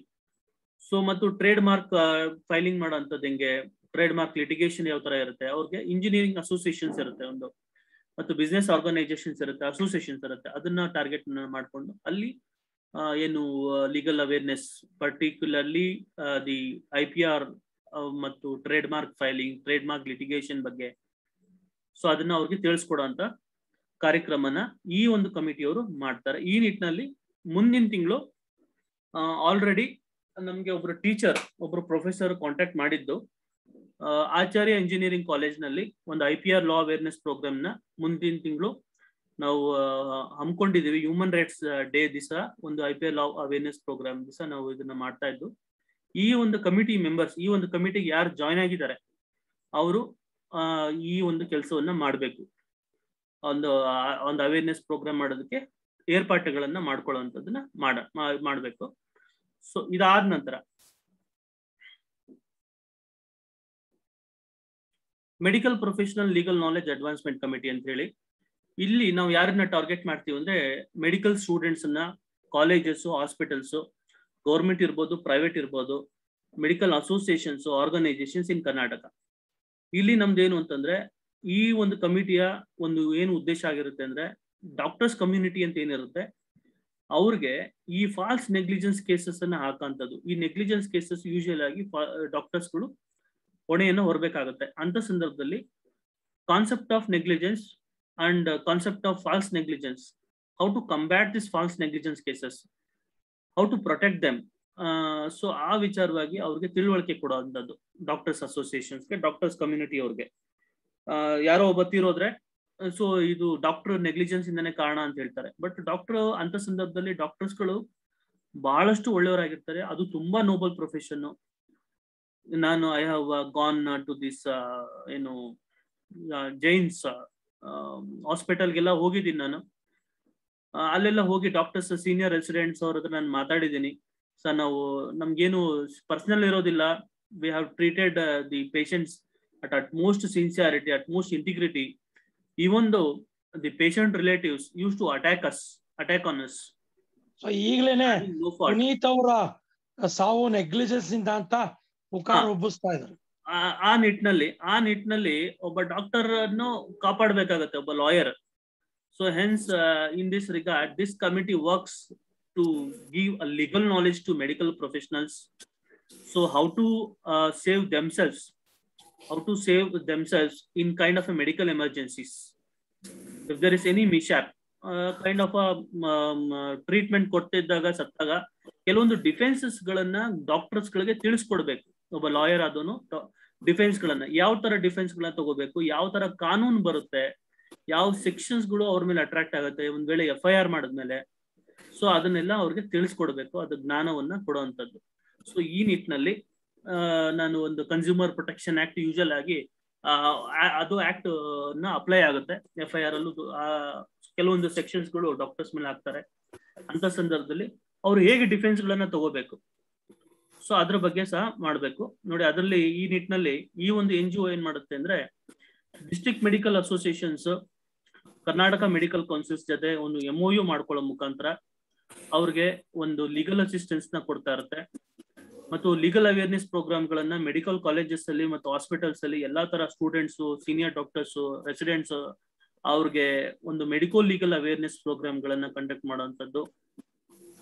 ಮತ್ತು ಮೆಂಟಲ್ ವೆಲ್ ಬೀಯಿಂಗ್ ಅಂತ ಬಂದಾಗ ಈ ಡಾಕ್ಟರ್ಸ್ ಅಲ್ಲಿ ನಮ್ಗೆ ಕ್ಯಾಟಗರೀಸ್ ಆಫ್ ಡಾಕ್ಟರ್ಸ್ ಸಿಗ್ತಾರೆ. ಯಾರು ಸಿಗ್ತಾರೆ? ಡೆಂಟಿಸ್ಟ್ ಸಿಗ್ತಾರೆ, ಅಲೋಪತಿಕ್ ಪ್ರಾಕ್ಟೀಷನರ್ ಸಿಗ್ತಾರೆ, ಅಂದ್ರೆ ಇಂಗ್ಲಿಷ್ ಮೆಡಿಸಿನ್ ಪ್ರಾಕ್ಟೀಸ್ ಮಾಡುವಂತವ್ರು, ಆಯುರ್ವೇದ ಸಿಗ್ತಾರೆ. ಸೊ ಅವ್ರದ್ದೇ ಆದಂತ ಅಸೋಸಿಯೇಷನ್ಸ್ ಗಳಿದಾವೆ. ಸೊ ಅವ್ರ ಜೊತೆ ಒಂದು MOU ಮಾಡ್ಕೊಂಡು ಅವ್ರಿಗೆ ನಾಲೆಜ್ ಅನ್ನ ಕೊಡುವಂತ ಕೆಲಸವನ್ನ ಈ ಕಮಿಟಿ ಅವರು ಮಾಡ್ತಾರೆ. ಅದ್ರ ಜೊತೆಲಿ ದೊಡ್ಡ ಸಂಸ್ಥೆ ಆದಂತ ನಿಮಾನ್ಸ್, ಸೊ ಅವರನ್ನ ನಾವು ಕೋಆರ್ಡಿನೇಷನ್ ತಗೊಂಡು ಸೈಕಾಲಜಿಸ್ಟ್ ಮತ್ತು ಸೈಕೋಥೆರಪಿಸ್ಟ್ ಗಳಿಗೆ ವಿಚಾರವಾಗಿ ಒಂದು ಕಾರ್ಯಕ್ರಮಗಳನ್ನ ಮಾಡೋದು. ನಾವು ಆಲ್ರೆಡಿ ಒಂದು NDPS ಆಕ್ಟ್ ಅಲ್ಲಿ ಒಂದು psychological perspective and legal perspective ಅನ್ನೋ ವಿಚಾರದಲ್ಲೂ ಸಹ ನಾನು ಮಾಡಿದ್ದೀನಿ. ಒಂದು ಡಾಕ್ಟರ್ ಲೋಕೇಶ್ ಬಾಬು ಅಂತ ಹೇಳಿ ಸೈಕಾಲಜಿಸ್ಟ್, ಅವ್ರನ್ನ ಈಗ ಒಂದು ಆಂಟಿ ಸೂಪರ್ಸ್ಟಿಷನ್ ಬಿಲ್ ಅಂತ ಹೇಳಿ, ಆಂಟಿ ಸೂಪರ್ಸ್ಟಿಷನ್ ಬಿಲ್ ಅಲ್ಲಿ ಈ ಮಾಟ ಮಂತ್ರ ಮತ್ತು ಮಕ್ಕಳನ್ನ ಕರ್ಕೊಂಡೋಗಿ ಬಲಿ ಕೊಡುವಂತದ್ದು, ಆ ವಿಚಾರವಾಗಿ ಏನು ಜನಗಳಿಗೂ ಸಹ ಒಂದು ಅವೇರ್ನೆಸ್ ಮೂಡಿಸ್ಬೇಕು. ಮತ್ತು ಸೈಕಾಲಜಿಸ್ಟ್ಗಳು ಸಹ ಜನಗಳಿಗೆ ತಿಳುವಳಿಕೆ ಕೊಡಬೇಕು. ಸೊ ಆ ಒಂದು ತಿಳುವಳಿಕೆಯಲ್ಲಿ ಲೀಗಲ್ ಪರ್ಸ್ಪೆಕ್ಟಿವ್ ನಾವು ಹೇಳ್ಬೇಕಾಗತ್ತೆ. ನೋಡಪ್ಪ, ಈ ತರ ಒಂದು ಮಾಡಿದ್ರೆ ನೀನು ಆ ತರ ಒಂದು ಕಿಲ್ಲಿಂಗ್ ಮಾಡಿದ್ರೆ ನಿನಗೆ ಶಿಕ್ಷೆ ಆಗತ್ತೆ ಅನ್ನೋದನ್ನ ಸಮಾಜನ ನಾವು ಏನು ಒಂದು ಸಹಕಾರದೊಂದಿಗೆ, ಅಥವಾ ತಾಲೂಕ್ ಪಂಚಾಯತ್ ಇರ್ಬೋದು, ಅಥವಾ ಡಿಸ್ಟ್ರಿಕ್ಟ್ ಪಂಚಾಯತ್ ಇರ್ಬೋದು, ತಾಲೂಕ್ ಪಂಚಾಯತ್, ಒಂದು ಜಿಲ್ಲಾ ಪಂಚಾಯತಿ ಅವ್ರನ್ನ ಸಹಕಾರದೊಂದಿಗೆ ಈ ನಿಮಾನ್ಸ್ ಅವ್ರ ಕೋಆರ್ಡಿನೇಷನ್ ಜೊತೆಲಿ ಈ ಒಂದು ಕಮಿಟಿ ಅವ್ರು ಏನ್ ಮಾಡ್ತಾರೆ, ಸೈಕಾಲಜಿಸ್ಟ್, ಸೈಕೋಥೆರಪಿಸ್ಟ್ ಅವ್ರನ್ನ ಗೆಸ್ಟ್ ಗಳನ್ನಾಗಿ ಮಾಡ್ಕೊಂಡು ಅವೇರ್ನೆಸ್ ಮೂಡಿಸುವಂತ ಕೆಲಸನ ಮಾಡ್ಬೇಕಾಗುತ್ತೆ. ಮತ್ತು ಸ್ಪೆಷಲ್ ವರ್ಕ್ಶಾಪ್ ಗಳನ್ನ ಮಾಡುವಂತದ್ದು for doctors, medical students regarding how to take legal defence in case of medical emergency. Medical emergencies ಅಲ್ಲಿ ಕೆಲವು ಸಲ ಡಾಕ್ಟರ್ ಒಂದು ಬೋನಿಫೈಡ್ ಇಂಟೆನ್ಷನ್ ಇರುತ್ತೆ, ಅವ್ರಿಗೆ ಯಾವುದೇ ತರ ಕೆಟ್ಟ ಇಂಟೆನ್ಷನ್ ಇರಲ್ಲ, ಒಬ್ಬ ವ್ಯಕ್ತಿಗೆ ಹಾನಿ ಮಾಡ್ಬೇಕು ಅನ್ನೋ ಇಂಟೆನ್ಷನ್ ಇರಲ್ಲ. Sometimes even doctor is a human being.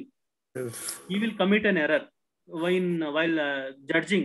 So what kind of treatment to be given ಅನ್ನೋದ್ರಲ್ಲಿ ಏನು ಫೇಲ್ ಆದಂತ ಸಂದರ್ಭದಲ್ಲಿ ಸೊ ಅವರು ಗಾಬರಿ ಆಗ್ಬಿಡ್ತಾರೆ, ಡಾಕ್ಟರ್ಸ್ ಮೇಲೆ ಹೊಡೆಯುವಂತದ್ದು. ಈಗ ಏನು ಕೆಲವೊಂದು ಆಕ್ಟ್ ಗಳೆಲ್ಲ ಬಂದಿದ್ದಾವೆ, ಡಾಕ್ಟರ್ಸ್ ಗಳನ್ನ ಪ್ರೊಟೆಕ್ಟ್ ಮಾಡೋ ಆಕ್ಟ್ ಅಲ್ಲಿ, ಡಾಕ್ಟರ್ಸ್ ಗಳನ್ನ ಪ್ರೊಟೆಕ್ಟ್ ಮಾಡೋ ಒಂದು ನಿಟ್ಟಿನಲ್ಲಿ ಒಂದು ಆಕ್ಟ್ ಗಳು ಸಹ ಬಂದಿದ್ದಾವೆ. ಹಾಸ್ಪಿಟಲ್ಸ್ ಮೇಲೆ ನೀವು ಹಾನಿ ಮಾಡಿದ್ರೆ so there is a punishment. ಅದು ವಿಚಾರವಾಗಿ ಕೆಲವೊಂದು ಆಕ್ಟ್ ಗಳು ಬಂದಿದ್ದು, ಆ ಆಕ್ಟ್ ಗಳನ್ನ ಪರಿಚಯ ಮಾಡ್ಕೊಡುವಂತದ್ದು, ಹಾಸ್ಪಿಟಲ್ಸ್ ನವ್ರಿಗೂ ಪರಿಚಯ ಮಾಡ್ಕೊಡ್ಬೇಕು, ಡಾಕ್ಟರ್ಸ್ ಗಳಿಗೂ ಪರಿಚಯ ಮಾಡ್ಕೊಡ್ಬೇಕು. ಸೊ ಇಷ್ಟು ಒಂದು ಕೆಲಸವನ್ನ ಈ ಕಮಿಟಿಯವರು ಮಾಡ್ತಾರೆ. ಸೊ ಇದಾದ ನಂತರ ನೋಡಿ, legal internship vacancy and research committee ಅಂತ ನಾವು ಲಾ ಮೆಂಬರ್ಸ್, ಲಾ ಫ್ರೆಟರ್ನಿಟಿ ಆಗಿರೋದ್ರಿಂದ ನಮ್ಮಲ್ಲಿ ನಮ್ಮ NGO ಅಲ್ಲಿ ಅಕಾಡೆಮಿ ಮತ್ತು ಲೀಗಲ್ ಏಡ್ ಗ್ರೂಪ್ ನಲ್ಲಿ ಸಾಕಷ್ಟು ವಿದ್ಯಾರ್ಥಿಗಳೇ ಇರೋದ್ರಿಂದ ಅವ್ರಿಗೆ ಇಂಟರ್ನ್ಶಿಪ್ ಬೇಕಾಗುತ್ತೆ. ಆ ಇಂಟರ್ನ್ಶಿಪ್ ನ ಒದಗಿಸ್ಕೊಡುವಂತವ್ರು ಯಾರು, ಎಲ್ಲಿ ಇಂಟರ್ನ್ಶಿಪ್ ಆಪರ್ಚುನಿಟಿ ಇದೆ ಅನ್ನೋದನ್ನ ಎಲ್ಲೂ ಸಹ ಈ ಕಮಿಟಿ ವರ್ಕ್ ಮಾಡುತ್ತೆ. ಎಲ್ಲಿ ಲಾ ಫರ್ಮ್ಸ್ ಅಲ್ಲಿ ಎಲ್ಲಿ ಜಾಬ್ ಇದೆ, ಎಲ್ಲಿ ಜೂನಿಯರ್ ಲಾಯರ್ಗೆ ವೇಕೆನ್ಸಿ ಇದೆ, ಅದನ್ನೆಲ್ಲವನ್ನು ಈ ಒಂದು ಕಮಿಟಿಯವರು ರಿಸರ್ಚ್ ಅನ್ನ ಮಾಡಿ ಅವ್ರಿಗೆ ಒಂದು ವ್ಯವಸ್ಥೆಯನ್ನ ಮಾಡ್ಕೊಡುವಂತ ಕೆಲಸವನ್ನ ಈ ಕಮಿಟಿಯವರು ಮಾಡ್ತಾರೆ. ಇದಾದ ನಂತರ ಇನ್ನೊಂದು ಕಮಿಟಿ ಇದೆ,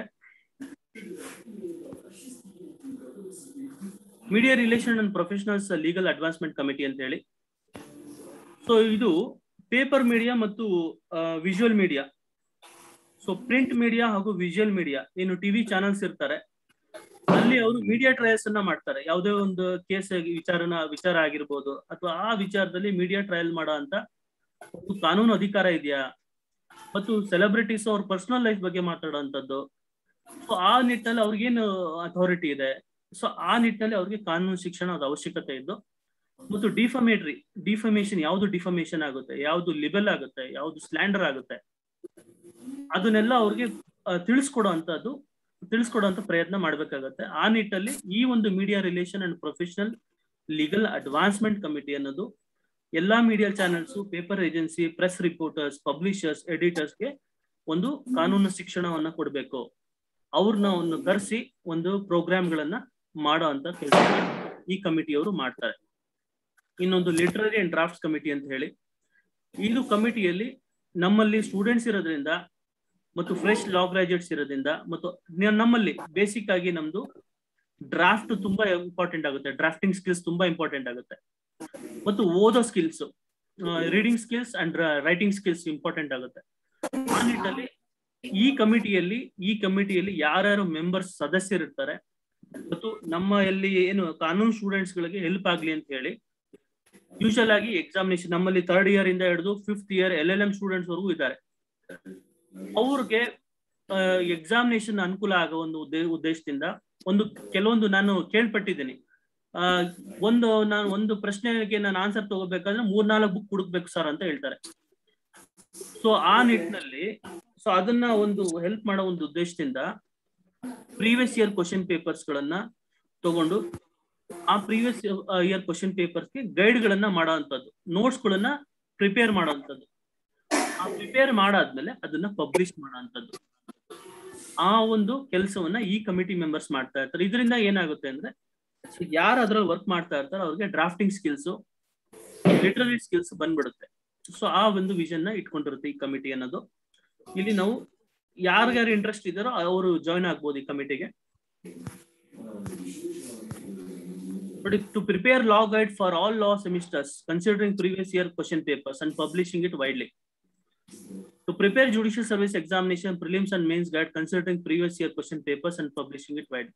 ಮತ್ತು ಬ್ಲಾಗ್ ಗಳನ್ನ ಬರೆಯುವಂತದ್ದು, ಆರ್ಟಿಕಲ್ಸ್ ಗಳನ್ನ ಬರೆಯುವಂತದ್ದು, ಕಾನೂನು ವಿಚಾರದಲ್ಲಿ, ಜಡ್ಜ್ಮೆಂಟ್ ವಿಚಾರದಲ್ಲಿ ಅದನ್ನ ಪೋಸ್ಟ್ ಮಾಡುವಂತದ್ದು. ಅವಾಗ ಆ ಒಂದು ವಿಚಾರದಲ್ಲಿ ಈ ಕಮಿಟಿ ವರ್ಕ್ ಮಾಡ್ತಾ ಇರುತ್ತೆ. ಸೊ ಇದರಿಂದ ಅವ್ರಿಗೆ ಏನ್ ಅನುಕೂಲ ಆಗುತ್ತೆ ಅಂದ್ರೆ ಈ ಕಡೆ ರೈಟಿಂಗ್ ಸ್ಕಿಲ್ಸ್ ಡೆವಲಪ್ ಆಗುತ್ತೆ, ಮತ್ತು ಡ್ರಾಫ್ಟಿಂಗ್ ಸ್ಕಿಲ್ಸ್ ಡೆವಲಪ್ ಆಗುತ್ತೆ. ಈಗ ಎಕ್ಸಾಮಿನೇಷನ್ಗೂ ಪ್ರಿಪೇರ್ ಆದಂಗ ಆಗುತ್ತೆ. ಮತ್ತು ಇದರಲ್ಲಿ ಇನ್ನೊಂದು ಕಮರ್ಷಿಯಲ್ ಒಂದು ಪ್ರಾಸ್ಪೆಕ್ಟ್ ಇದ್ದು, ಈ ಒಂದು NGO ಏನಿದೆ 50% ಶೇರ್ ಅನ್ನ NGO ಕೊಡ್ಬೇಕಾಗತ್ತೆ. ಒಂದ್ ವೇಳೆ ಪಬ್ಲಿಷ್ ಆಯ್ತು ಅಂದ್ರೆ ಒಂದು ಬುಕ್ ಇರ್ಬೋದು, ಒಂದು ಜರ್ನಲ್ ಇರ್ಬೋದು, ಅದು ರಿಲೀಸ್ ಆಗಿತ್ತು, ಅಲ್ಲಿ ಬರೋಂತ ರಾಯಲ್ಟಿ ಏನಿರುತ್ತೆ 50% NGO ತಗೋತಾರೆ, ಮತ್ತು 50% ಯಾರು ಆ ಒಂದು ಗೈಡ್ಗೆ ತಮ್ಮ ಸಮಯವನ್ನ ನೀಡಿರ್ತಾರೆ ಅವರು ಅದನ್ನ ಪಡ್ಕೋತಾರೆ. ಸೊ ಆ ಒಂದು ಬೆನಿಫಿಟ್ ಈ ಕಮಿಟಿಯವರು ತಗೋತಾರೆ. ಇನ್ನೊಂದು ನೋಡಿ, ಸೀನಿಯರ್ ಸಿಟಿಜನ್ ಅಂತ, senior citizen welfare legal assistance committee ಅಂತ ಹೇಳಿ. ಈ ಸೀನಿಯರ್ ಸಿಟಿಜನ್ಸ್ ಏನು ನಮ್ಮ ತಂದೆ ತಾಯಂದ್ರು ಇರ್ಬೋದು ಅಥವಾ ನಮ್ಮ ಹಿರಿಯರು ಇರ್ಬೋದು, ಅವರು ಕೆಲವೊಂದು ಲೀಗಲ್ ಮ್ಯಾಟರ್ಸ್ ವಿಚಾರದಲ್ಲಿ ಅಸಿಸ್ಟೆನ್ಸ್ ಅನ್ನ ಕೊಡುವಂಥದ್ದು. ಅದಕ್ಕೋಸ್ಕರನೇ ಇದನ್ನ senior citizen welfare legal assistance committee ಅಂತ ಹೇಳಿ ಮಾಡ್ಕೊಂಡಿದ್ದು. ಈ ಕಮಿಟಿಯ ಸದಸ್ಯರು ಏನ್ ಮಾಡ್ತಾರೆ ಅಂದ್ರೆ, ಸೀನಿಯರ್ ಸಿಟಿಜನ್ಸ್ ಎಲ್ಲೆಲ್ಲಿ ಓಲ್ಡ್ ಏಜ್ ಹೋಮ್ಸ್ ಇದೆ ಕರ್ನಾಟಕದಲ್ಲಿ, ಎಲ್ಲೆಲ್ಲಿ ಸೀನಿಯರ್ ಸಿಟಿಜನ್ಸ್ ಅಸೋಸಿಯೇಷನ್ಸ್ ಇದೆ, ಆರ್ಗನೈಸೇಷನ್ಸ್ ಇದೆ, ಅವ್ರನ್ನ ಅಸೋಸಿಯೇಷನ್ಸ್ ನ ಕಾಂಟ್ಯಾಕ್ಟ್ ಮಾಡಿ ಸೀನಿಯರ್ ಸಿಟಿಜನ್ಸ್ಗೆ ಒಂದು ಕಾರ್ಯಕ್ರಮ ಮಾಡಿ ಅಲ್ಲಿ ವಿಲ್ ಗಳನ್ನ ಹೇಗ್ ಬರೆಯೋದು, ಮತ್ತು ಟ್ರಾನ್ಸ್ಫರ್ ಆಫ್ ಪ್ರಾಪರ್ಟಿ ಆಕ್ಟ್ ವಿಚಾರವಾಗಿ ಮತ್ತು ಸೀನಿಯರ್ ಸಿಟಿಜನ್ ವೆಲ್ಫೇರ್ ಆಕ್ಟ್ ವಿಚಾರವಾಗಿ ಅವ್ರಿಗೆ ಒಂದು ಅವೇರ್ನೆಸ್ ನ ಮೂಡಿಸುವಂತ ಕಾರ್ಯಕ್ರಮ ಮಾಡುವಂತದ್ದು. ಮತ್ತು ಗೌರ್ಮೆಂಟ್, ಸೆಂಟ್ರಲ್ ಗೌರ್ಮೆಂಟ್ ಇರ್ಬೋದು, ಸ್ಟೇಟ್ ಗೌರ್ಮೆಂಟ್ ಇರ್ಬೋದು, ಅವರು ಏನು ಸ್ಕೀಮ್ಸ್ ಗಳಿದಾವೆ ಆ ಸ್ಕೀಮ್ಸ್ ಗಳನ್ನ ಅವ್ರಿಗೆ ತಿಳಿಸ್ಕೊಡೋ ಅಂತದ್ದು, ಅವ್ರ ಸೇವೆಯನ್ನ ಮಾಡೋ ಅಂತದ್ದು, ಕೆಲಸವನ್ನ ಮಾಡೋಂಥದ್ದು. ಸೊ ಇಷ್ಟೆಲ್ಲಾ ನಾನು ಕಮಿಟಿಯನ್ನ ನಾನು ಸದಸ್ಯನಾಗಿದ್ದು ಇಷ್ಟೆಲ್ಲಾ ನಾನು ಸರ್ವಿಸ್ ಕೊಟ್ಟಾಗ ನನ್ಗೆ ಏನ್ ಲಾಭ ಅಂತಂದ್ರೆ, ನೋಡಿ ನಾನು ಈ ಲಾಭದ ಪ್ರಶ್ನೆ ಇಲ್ಲಿ ಪ್ರೋಬೋನೋ ಲೀಗಲ್ ಸರ್ವಿಸ್ ಅಂತ ನಾವು ಇದು ಕಾನೂನು ಸ್ವಯಂ ಸೇವಾ ಸಂಸ್ಥೆ ಆಗಿದ್ದು, ಇಲ್ಲಿ ಯಾವುದೇ ತರ ಫಂಡ್ ಇನ್ನ ಬಂದಿಲ್ಲ, ಗೌರ್ಮೆಂಟ್ ಇಂದ ಆಗಿರ್ಬೋದು ಅಥವಾ ಯಾವುದೇ ಒಂದು ಇದನ್ನು ಸಹ ಆಗಿಲ್ಲ. ಸೊ ಇಲ್ಲಿ ಸದ್ಯದ ಮಟ್ಟಕ್ಕೆ ನೀವು ಏನು ನಿಮ್ಗೆ ಒಂದು ಬೆನಿಫಿಟ್ ಸಿಗುತ್ತೆ ಅಂದ್ರೆ, ನಿಮ್ಗೆ ಜನಗಳ ಸಂಪರ್ಕ ಬೆಳೆಯುತ್ತೆ, ಕಾನೂನು ನೋಡಿ ಎಲ್ಲಾ ನಾನು ಕಮಿಟಿ ತೋರಿಸ್ತೆ, ಎಲ್ಲಾ ಕಮಿಟಿಲೂ ಒಂದೊಂದು ಕಾನೂನ್ ಮೇಲೆ ವರ್ಕ್ ಆಗ್ತಾ ಇರುತ್ತೆ. ಹಂಗಾಗಿ ನಿಮ್ಗೆ ಸರ್ವತೋಮುಖವಾಗಿ ನಾಲೆಜ್, ಲೀಗಲ್ ನಾಲೆಜ್ ಡೆವಲಪ್ ಆಗುತ್ತೆ ಮತ್ತು ಲೀಡರ್ಶಿಪ್ ಕ್ವಾಲಿಟಿ ಡೆವಲಪ್ ಮಾಡ್ಕೋತೀರಿ, ಕಮ್ಯುನಿಕೇಶನ್ ಸ್ಕಿಲ್ಸ್ ನ ಡೆವಲಪ್ ಮಾಡ್ಕೊಂತೀವಿ. ಸೊ ನೀವು ಏನು ಸತತವಾಗಿ 6 ತಿಂಗಳು ಮಿನಿಮಮ್ 6 months ನೀವು ಕಮಿಟಿ ಸದಸ್ಯರಾಗಿ ವರ್ಕ್ ಮಾಡಿದ್ದೇ ಆದಲ್ಲಿ ನಿಮ್ಗೆ NGO ಕಡೆಯಿಂದ ಒಂದು ಅಪ್ರಿಸಿಯೇಷನ್ ಸರ್ಟಿಫಿಕೇಟ್ ಸಿಗುತ್ತೆ. ಈ ಒಂದು ಅಪ್ರಿಸಿಯೇಷನ್ ಸರ್ಟಿಫಿಕೇಟ್ ನೀವು ಅದು ನಿಮ್ಮ ಒಂದು ಏನು CV ಅಂತ ನಾವು ಕರಿತೀವಿ, ರೆಸ್ಯೂಮ್ ಅಂತ ಕರಿತೀವಿ, ಬಯೋಡೇಟಾ ಅಂತ ಕರಿತೀವಿ, ಅದರಲ್ಲಿ ನೀವು ಅದನ್ನ ಇನ್ಕ್ಲೂಡ್ ಮಾಡ್ಕೊಂಡ್ರೆ ಸೊ ಅದಕ್ಕೆ ಒಂದು ಮೌಲ್ಯ ಬರುತ್ತೆ. ಸಾಕಷ್ಟು ಜನ ಜಡ್ಜಸ್ ನಾವು ಕರೆಸಿ ಕಾರ್ಯಕ್ರಮಗಳು ಮಾಡ್ತಾ ಇರ್ತೀವಿ. ಅವಾಗ ಸೊ ಆ ಜಡ್ಜಸ್ ಸಂಪರ್ಕ ಆಗುತ್ತೆ. ಸೊ ಜಡ್ಜ್ ಅಂಡರ್ ಅಲ್ಲಿ ಲಾ ಕ್ಲರ್ಕ್ ಆಗಿ ವರ್ಕ್ ಮಾಡುವಂತ ಅವಕಾಶ ಸಿಗ್ಬೋದು, ಅಥವಾ ಸೀನಿಯರ್ ಅಡ್ವೊಕೇಟ್ಸ್ ಗಳನ್ನ ಕರೆಸ್ತೀವಿ. ಸೊ ಸೀನಿಯರ್ ಅಡ್ವೊಕೇಟ್ ಲಾ ಚೇಂಬರ್ ಅಲ್ಲಿ ನಿಮ್ಗೊಂದು ಅವಕಾಶ ಸಿಗ್ಬೋದು. ಓ ನೀನ್ ಅಲ್ಲಿ ನೋಡಿದ್ಯಲ್ಲನಪ್ಪ, ಸೊ ಬಾ ನನ್ನ ಆಫೀಸ್ಗೆ ಬಂದ್ ಕೆಲಸ ಕಲಿ ಅಂತ ಹೇಳ್ಬೋದು. ಆತರ ಎಲ್ಲಾ ಅವಕಾಶಗಳು ಸಹ ನಿಮ್ಗೆ ಬೆನಿಫಿಟ್ ಆಗುತ್ತೆ. ಸೊ ಇಷ್ಟು ನಾನ್ ನಿಮ್ಗೆ ತಿಳಿಸ್ಕೊಟ್ಟಿದ್ದೀನಿ. ಸೊ ಇದರಲ್ಲಿ ಇನ್ನು ಮುಖ್ಯವಾದ ಏನು ಅಂದ್ರೆ ಪಂಕ್ಚುಯಾಲಿಟಿ ಇರಬೇಕು.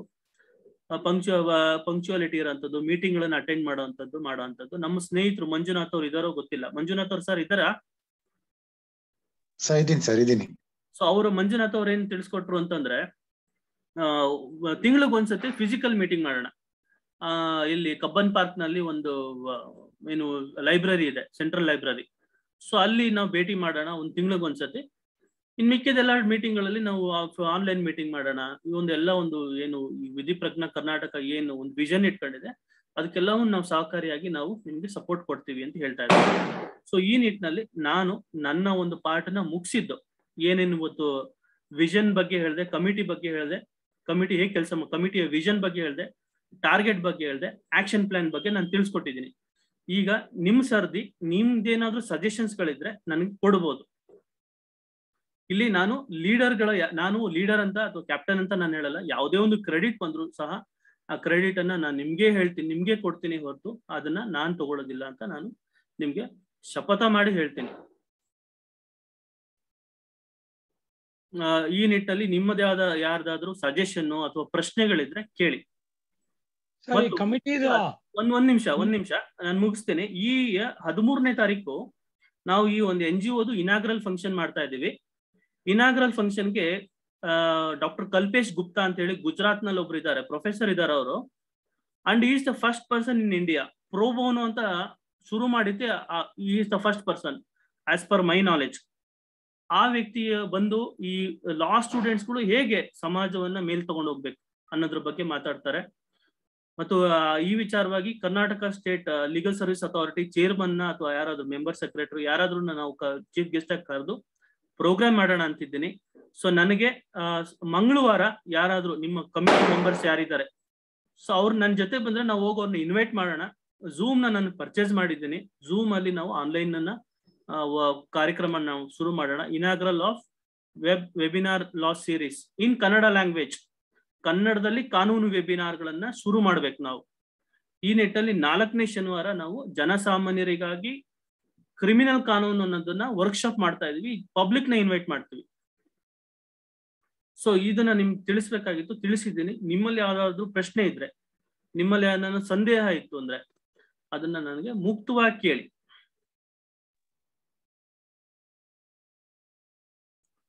ಮಂಜುನಾಥ್ ಸರ್ ಏನಾದ್ರು ನಿಮ್ದೇನಾದ್ರು ಇದೆಯಾ, ಸಜೆಷನ್ಸ್ ಇದೆಯಾ? ಇಲ್ಲ ಸರ್, ಎಲ್ಲ ಸರಿಯಾಗಿ ಹೇಳಿದಿರ, ಎಲ್ಲ ಕರೆಕ್ಟ್ ಆಗಿದೆ. ಇನ್ನ ನಮ್ಮ ಯಂಗ್ಸ್ಟರ್ಸ್ ಏನಿದೆಯೋ ಅವ್ರ ಒಂದೊಂದು ಐಡಿಯಾ, ನಿಮ್ಮ ಆಬ್ಜೆಕ್ಟಿವ್, ನನ್ನಲ್ಲಿರೋಂತ ಐಡಿಯಾನ ನಾನು ನಿಮ್ಗೆ ಮುಂದೆ ಹೇಳ್ತೀನಿ. ಈಗ ನಾನು ಏನು ಆಕ್ಷನ್ ಪ್ಲಾನ್ ಗಳನ್ನ ಇಟ್ಕೊಂಡಿದ್ದೀನಿ ಅಷ್ಟೇ ಆಕ್ಷನ್ ಪ್ಲಾನ್ ಅಲ್ಲ. ನಿಮ್ಗೆ ಇಷ್ಟು ಕಮಿಟಿಯಲ್ಲಿ ನೀವು ಯಾವ ಕಮಿಟಿ ಮೆಂಬರ್ಸ್ ಆಗಿದ್ದು ಆ ಕಮಿಟಿನ ಮುಂದುವರ್ಸೋದಕ್ಕೆ ಅದಕ್ಕೆ ಬೇರೆ ಐಡಿಯಾಸ್ ಕೊಡ್ಬೋದು. ನೋಡಿ 10 people 10 ಐಡಿಯಾಸ್ ಅಂತ ಕರಿತೀವಿ. ಸೊ ನಿಮ್ನ ಐಡಿಯಾಸ್ ನಾನು ಅಕ್ಸೆಪ್ಟ್ ಮಾಡ್ತೀನಿ, ಅಲೋ ಮಾಡ್ತೀನಿ. ನೀವು ಯಾವ್ದಾ ಕಾರ್ಯಕ್ರಮ ನಿಮ್ಗೆ ಬಿಟ್ಬಿಟ್ಟಿದ್ದೀನಿ ನಾನು. So I am asking you presently right now, ಈಗ ಇಷ್ಟು ಕಮಿಟಿ ನಾವು ಮಾಡ್ಕೊಂಡಿದ್ದು. ಸೊ ಇಷ್ಟು ಕಮಿಟಿಯಲ್ಲಿ ನೀವು ಒಂದೊಂದು ಕಮಿಟಿಗ ಯಾರು ಪ್ರೆಸಿಡೆಂಟ್ ಆಗ್ತೀರಿ ಅಂತ ನಾನು ಹೇಳಿದ್ರೆ ಈಗ ನಾನು ಇಲ್ಲೇ ಟೈಪ್ ಮಾಡ್ಬಿಡ್ತೀನಿ. ಸೊ ಯಾರು ನೀವು ಈಗ ಮೊದಲನೇ ಕಮಿಟಿ ಇದೆ, children women law and society ಕಮಿಟಿಯಲ್ಲಿ ಸಾಕಷ್ಟು ಜನ ಹೆಸರು ಕೊಟ್ಟಿದ್ದೀರಿ. ಇಲ್ಲಿ ಯಾರು ನೀವು ಪ್ರೆಸಿಡೆಂಟ್ ಆಗ್ತೀರಿ ಅಂತ ಹೇಳ್ಬೇಕು. ನಾನು ಪ್ರೆಸಿಡೆಂಟ್ ಯಾರು ಆಗ್ತೀರಿ ಅಂತ ಹೇಳಿದ್ರೆ ಅವರು ಆ ಕಮಿಟಿನ ಲೀಡ್ ಮಾಡ್ಬೇಕು. ಯಾರು ಲೀಡ್ ಮಾಡ್ತೀರಿ? Children women on law society committee ಯಾರು ಲೀಡ್ ಮಾಡ್ತೀರಿ? So now Professor Dr. Dhirendra V. Kuber, sir, I didn't get you. Can you introduce yourself, sir? As you, I think that you are a new person to this meeting. Oh yeah, I've been listening to the meeting from the beginning.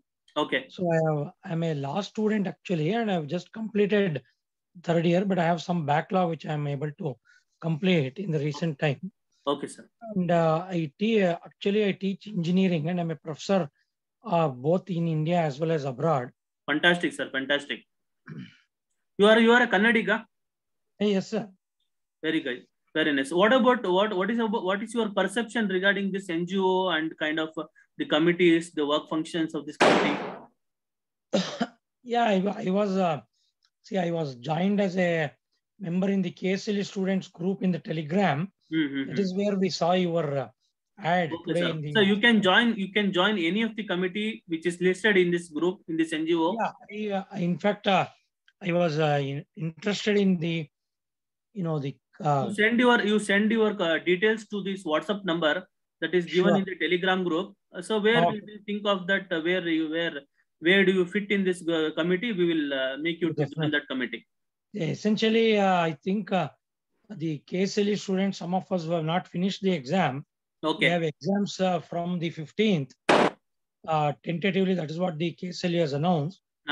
It will tentatively end by December 16th. I think then some of us will be a bit relatively free. So that is what we see. The thing that we want to communicate about this NGO and the committees that we have formed to all the colleges, all the law colleges in Karnataka. We are able to send post to the chairperson and also all the principals of the law colleges. It is November 13th, what you mentioned, sir. It may be a bit difficult because the exams are starting on the 15th. That's what I wanted to mention. Okay. So there was all sorts of delays and cases going on in KSLU. I'm sure you are aware. Yes, so I heard about, and I'm aware of the issues where students are facing in the KSLU. We are always, looking forward to quicken hasten the academic semester. However, the event semesters which were supposed to be have been held in June, it is currently being held in November. So anyway, that is a different problem. But however, I would be free only after the 23rd. I have one exam to write. Okay. So after that, I'll be kind of free. Okay, sir. No problem. You come at your I'm interested in a couple of committees. Since you are a professor and a senior person, yes. So your guidance is required for us, sir. So in fact, I was very much interested in the technology committee and the crime assistance committees because it's I've written a paper which has been published. Okay. In a book series which was edited by the former CGI. Misra. Okay. So I'm interested in pursuing that. So and I have some amount of idea there. Right, sir. Right. Also in the environmental side, I could participate and guide because I am also a scientist and a researcher. So I welcome you, sir. I welcome you. You. Yeah. So do you have a website? No, website is not formed yet, sir. We are about to form a website also. It is in the process. Sure. Maybe I'm asking too many questions. Being a faculty, I have a lot of questions.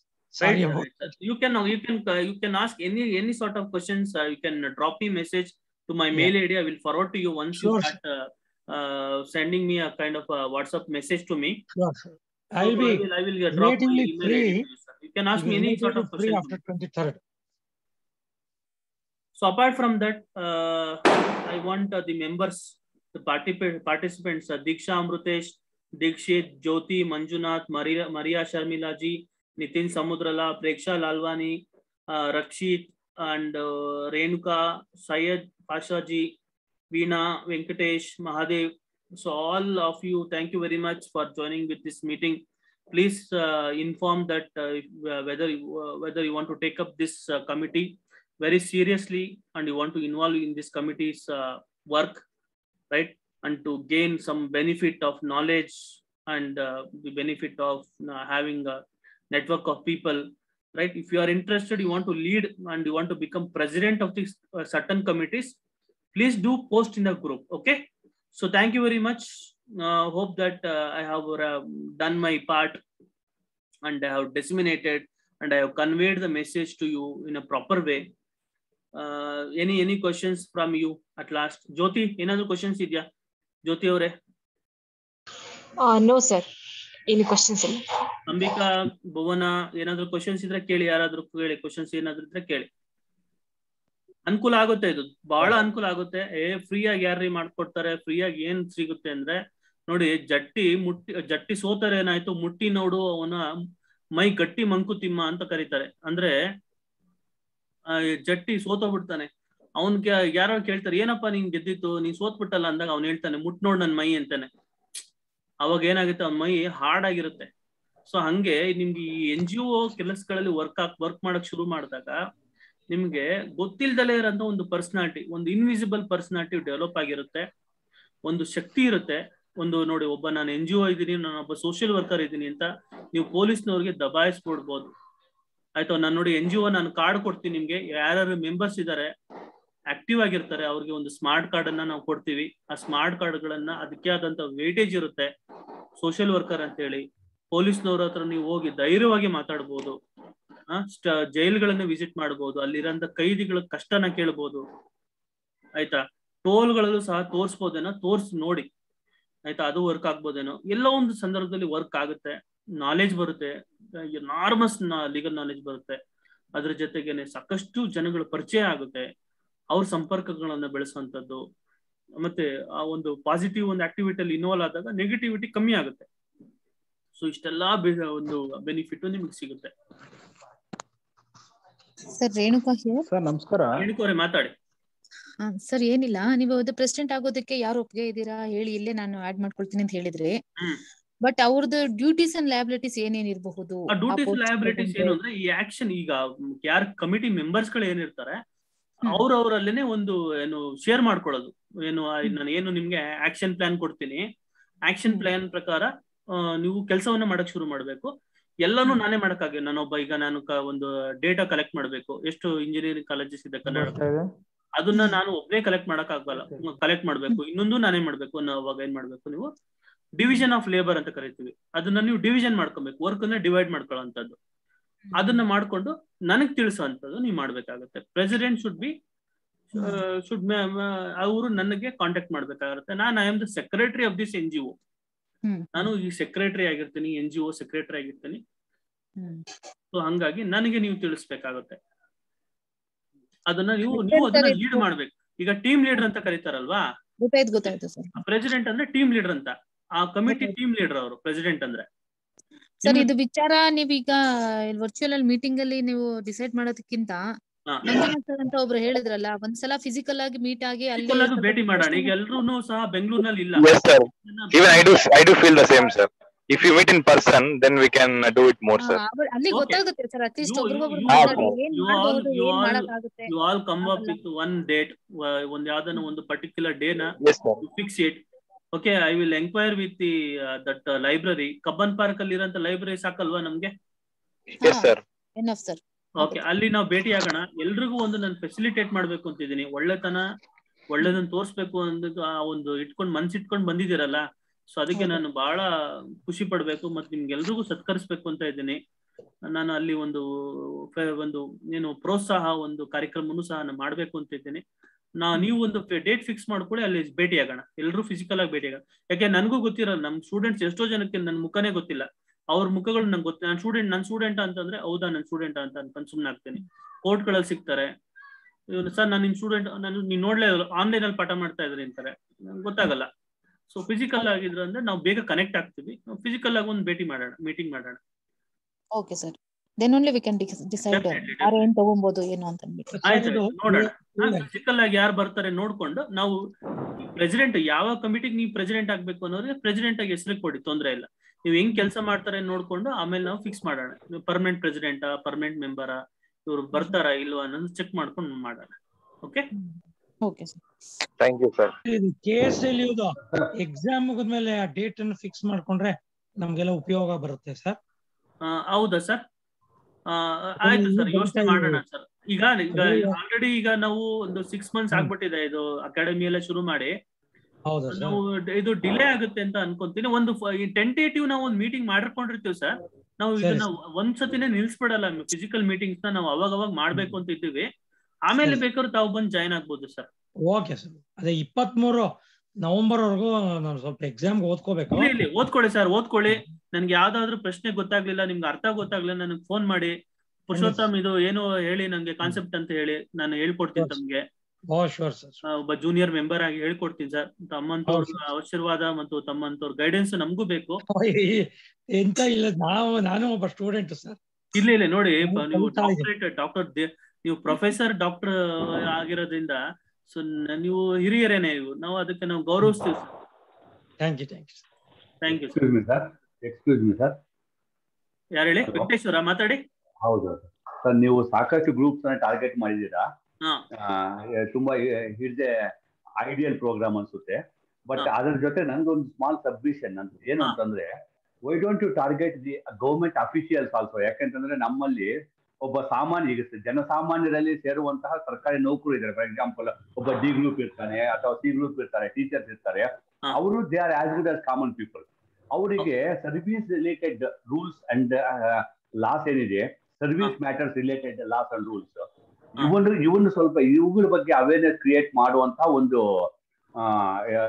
Intention ಇಟ್ಕೊಂಡು ಅದಕ್ಕೊಂದು committee formation. ಇಲ್ಲ, ಈಗ ನಾನು ಅದನ್ನೇ ಯೋಚನೆ ಮಾಡಿದೆ. ನಾನು ಈ ಗವರ್ಮೆಂಟ್ ಅಫಿಷಿಯಲ್ಸ್ ನಾವ್ ಯಾಕೆ ಟಾರ್ಗೆಟ್ ಮಾಡ್ಬೋದು, ಆ ಪಾಪ್ಯುಲೇಷನ್ ನಾವ್ ಯಾಕೆ ಟಾರ್ಗೆಟ್ ಮಾಡಬಾರ್ದು ಅಂತ ಯೋಚನೆ ಮಾಡಿದಾಗ ನನಗೇನಂತ ಉಳಿತು ಅಂದ್ರೆ, ನೋಡಿ ಸೀನಿಯರ್ ಸಿಟಿಜನ್ಸ್ ಇದ್ದಾಗ, ಸೀನಿಯರ್ ಸಿಟಿಜನ್ ಅಂತ ಬಂದು ಮಾತಾಡಿದಾಗ, ಆ ಸೀನಿಯರ್ ಸಿಟಿಜನ್ ಅಲ್ಲಿ ಗೌರ್ಮೆಂಟ್ ಎಂಪ್ಲಾಯೀಸ್ ಇರ್ತಾರೆ, ನಾನ್ ಗೌರ್ಮೆಂಟ್ ಎಂಪ್ಲಾಯೀಸ್ ಇರ್ತಾರೆ. ಅಲ್ಲಲ್ಲ ಸರ್, ಸೀನಿಯರ್ ಸಿಟಿಜನ್ ಅಂತಂದ್ರೆ what I mean is the people who are above 60 years R branded as senior citizens. But ನಮ್ಮ ಕೇಸಲ್ಲಿ those who have completed 60 years will be retired. So what I mean to say is those who are in service and those. ಈಗ ಒಂದು group ಇದೆ sir. ಈಗ ನೋಡಿ 15 committee ಮಾಡ್ಕೊಂಡಿದ್ದೀವಿ. 15 ಕಮಿಟಿಯಲ್ಲಿ ಒಂದೊಂದು ಕಮಿಟಿಲಿ 5 ಜನ ಇದ್ದಾರೆ, ಮಿನಿಮಮ್ 5 ಜನ ಇದ್ದಾರೆ. ಕೆಲವರು ಒಂದೊಂದು ಕಮಿಟಿಲಿ 2 ಜನ ಇದ್ದಾರೆ.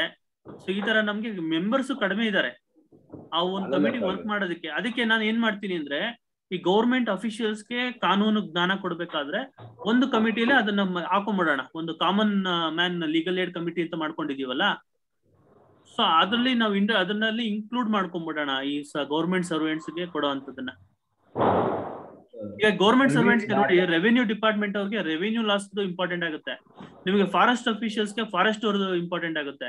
ಎಕ್ಸೈಸ್ ಒಂದಾಗ ಎಕ್ಸೈಸ್ ಆಕ್ಟ್ ಅಂತ ಬರುತ್ತೆ, ಲೇಬರ್ ಡಿಪಾರ್ಟ್ಮೆಂಟ್ ಅಂದಾಗ ಲೇಬರ್ ಆಕ್ಟ್ ಬರುತ್ತೆ.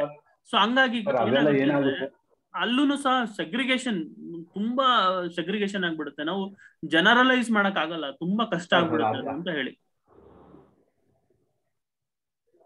ಅಲ್ಲಲ್ಲ ಹಂಗಲ್ಲ ಸರ್, ನಾನು being A government officer I am very much clear about that. ಏನಂತ right sir, right sir, you take initiation sir, you take initiation sir.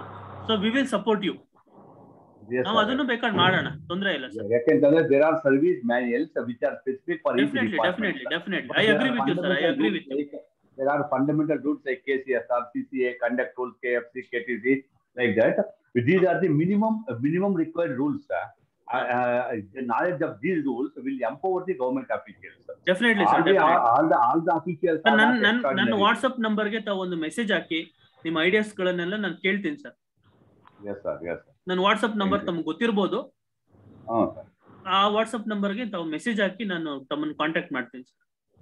Yes sir, yes sir. Right. Any other suggestion, any other kind of a doubts or clarification, please do ask me. Farida Taprez Ansari. हाँ sir. ಏನಾದ್ರು ಇದೆಯಾ? ನಮಸ್ತೆ sir. ನಮಸ್ತೆ. ಏನಾದ್ರು ನಿಮ್ದು ಇದೆಯಾ question, suggestion ಇದೆಯಾ? Sir ನನಗೆ ಕನ್ನಡ ಮೀಡಿಯಂಗೆ ನೋಟ್ಸ್ ಎಲ್ಲ ಮಾಡೋಕೆ ಏನು ಕಷ್ಟ? ಅದು ನೀವೇ ಮಾಡಿ, ನೀವೇ ಪ್ರಿಪೇರ್ ಮಾಡಿ. ಬೇರೆಯವ್ರ ಕಡೆ ಈಗ ನಾನು ಅದೇನು ಲಿಟರರಿ ಕಮಿಟಿ ಅಂತ ಮಾಡಿದ್ದೀನಿ, ನೀವೇ ಇನಿಷಿಯೇಷನ್ ತಗೊಳ್ಳಿ.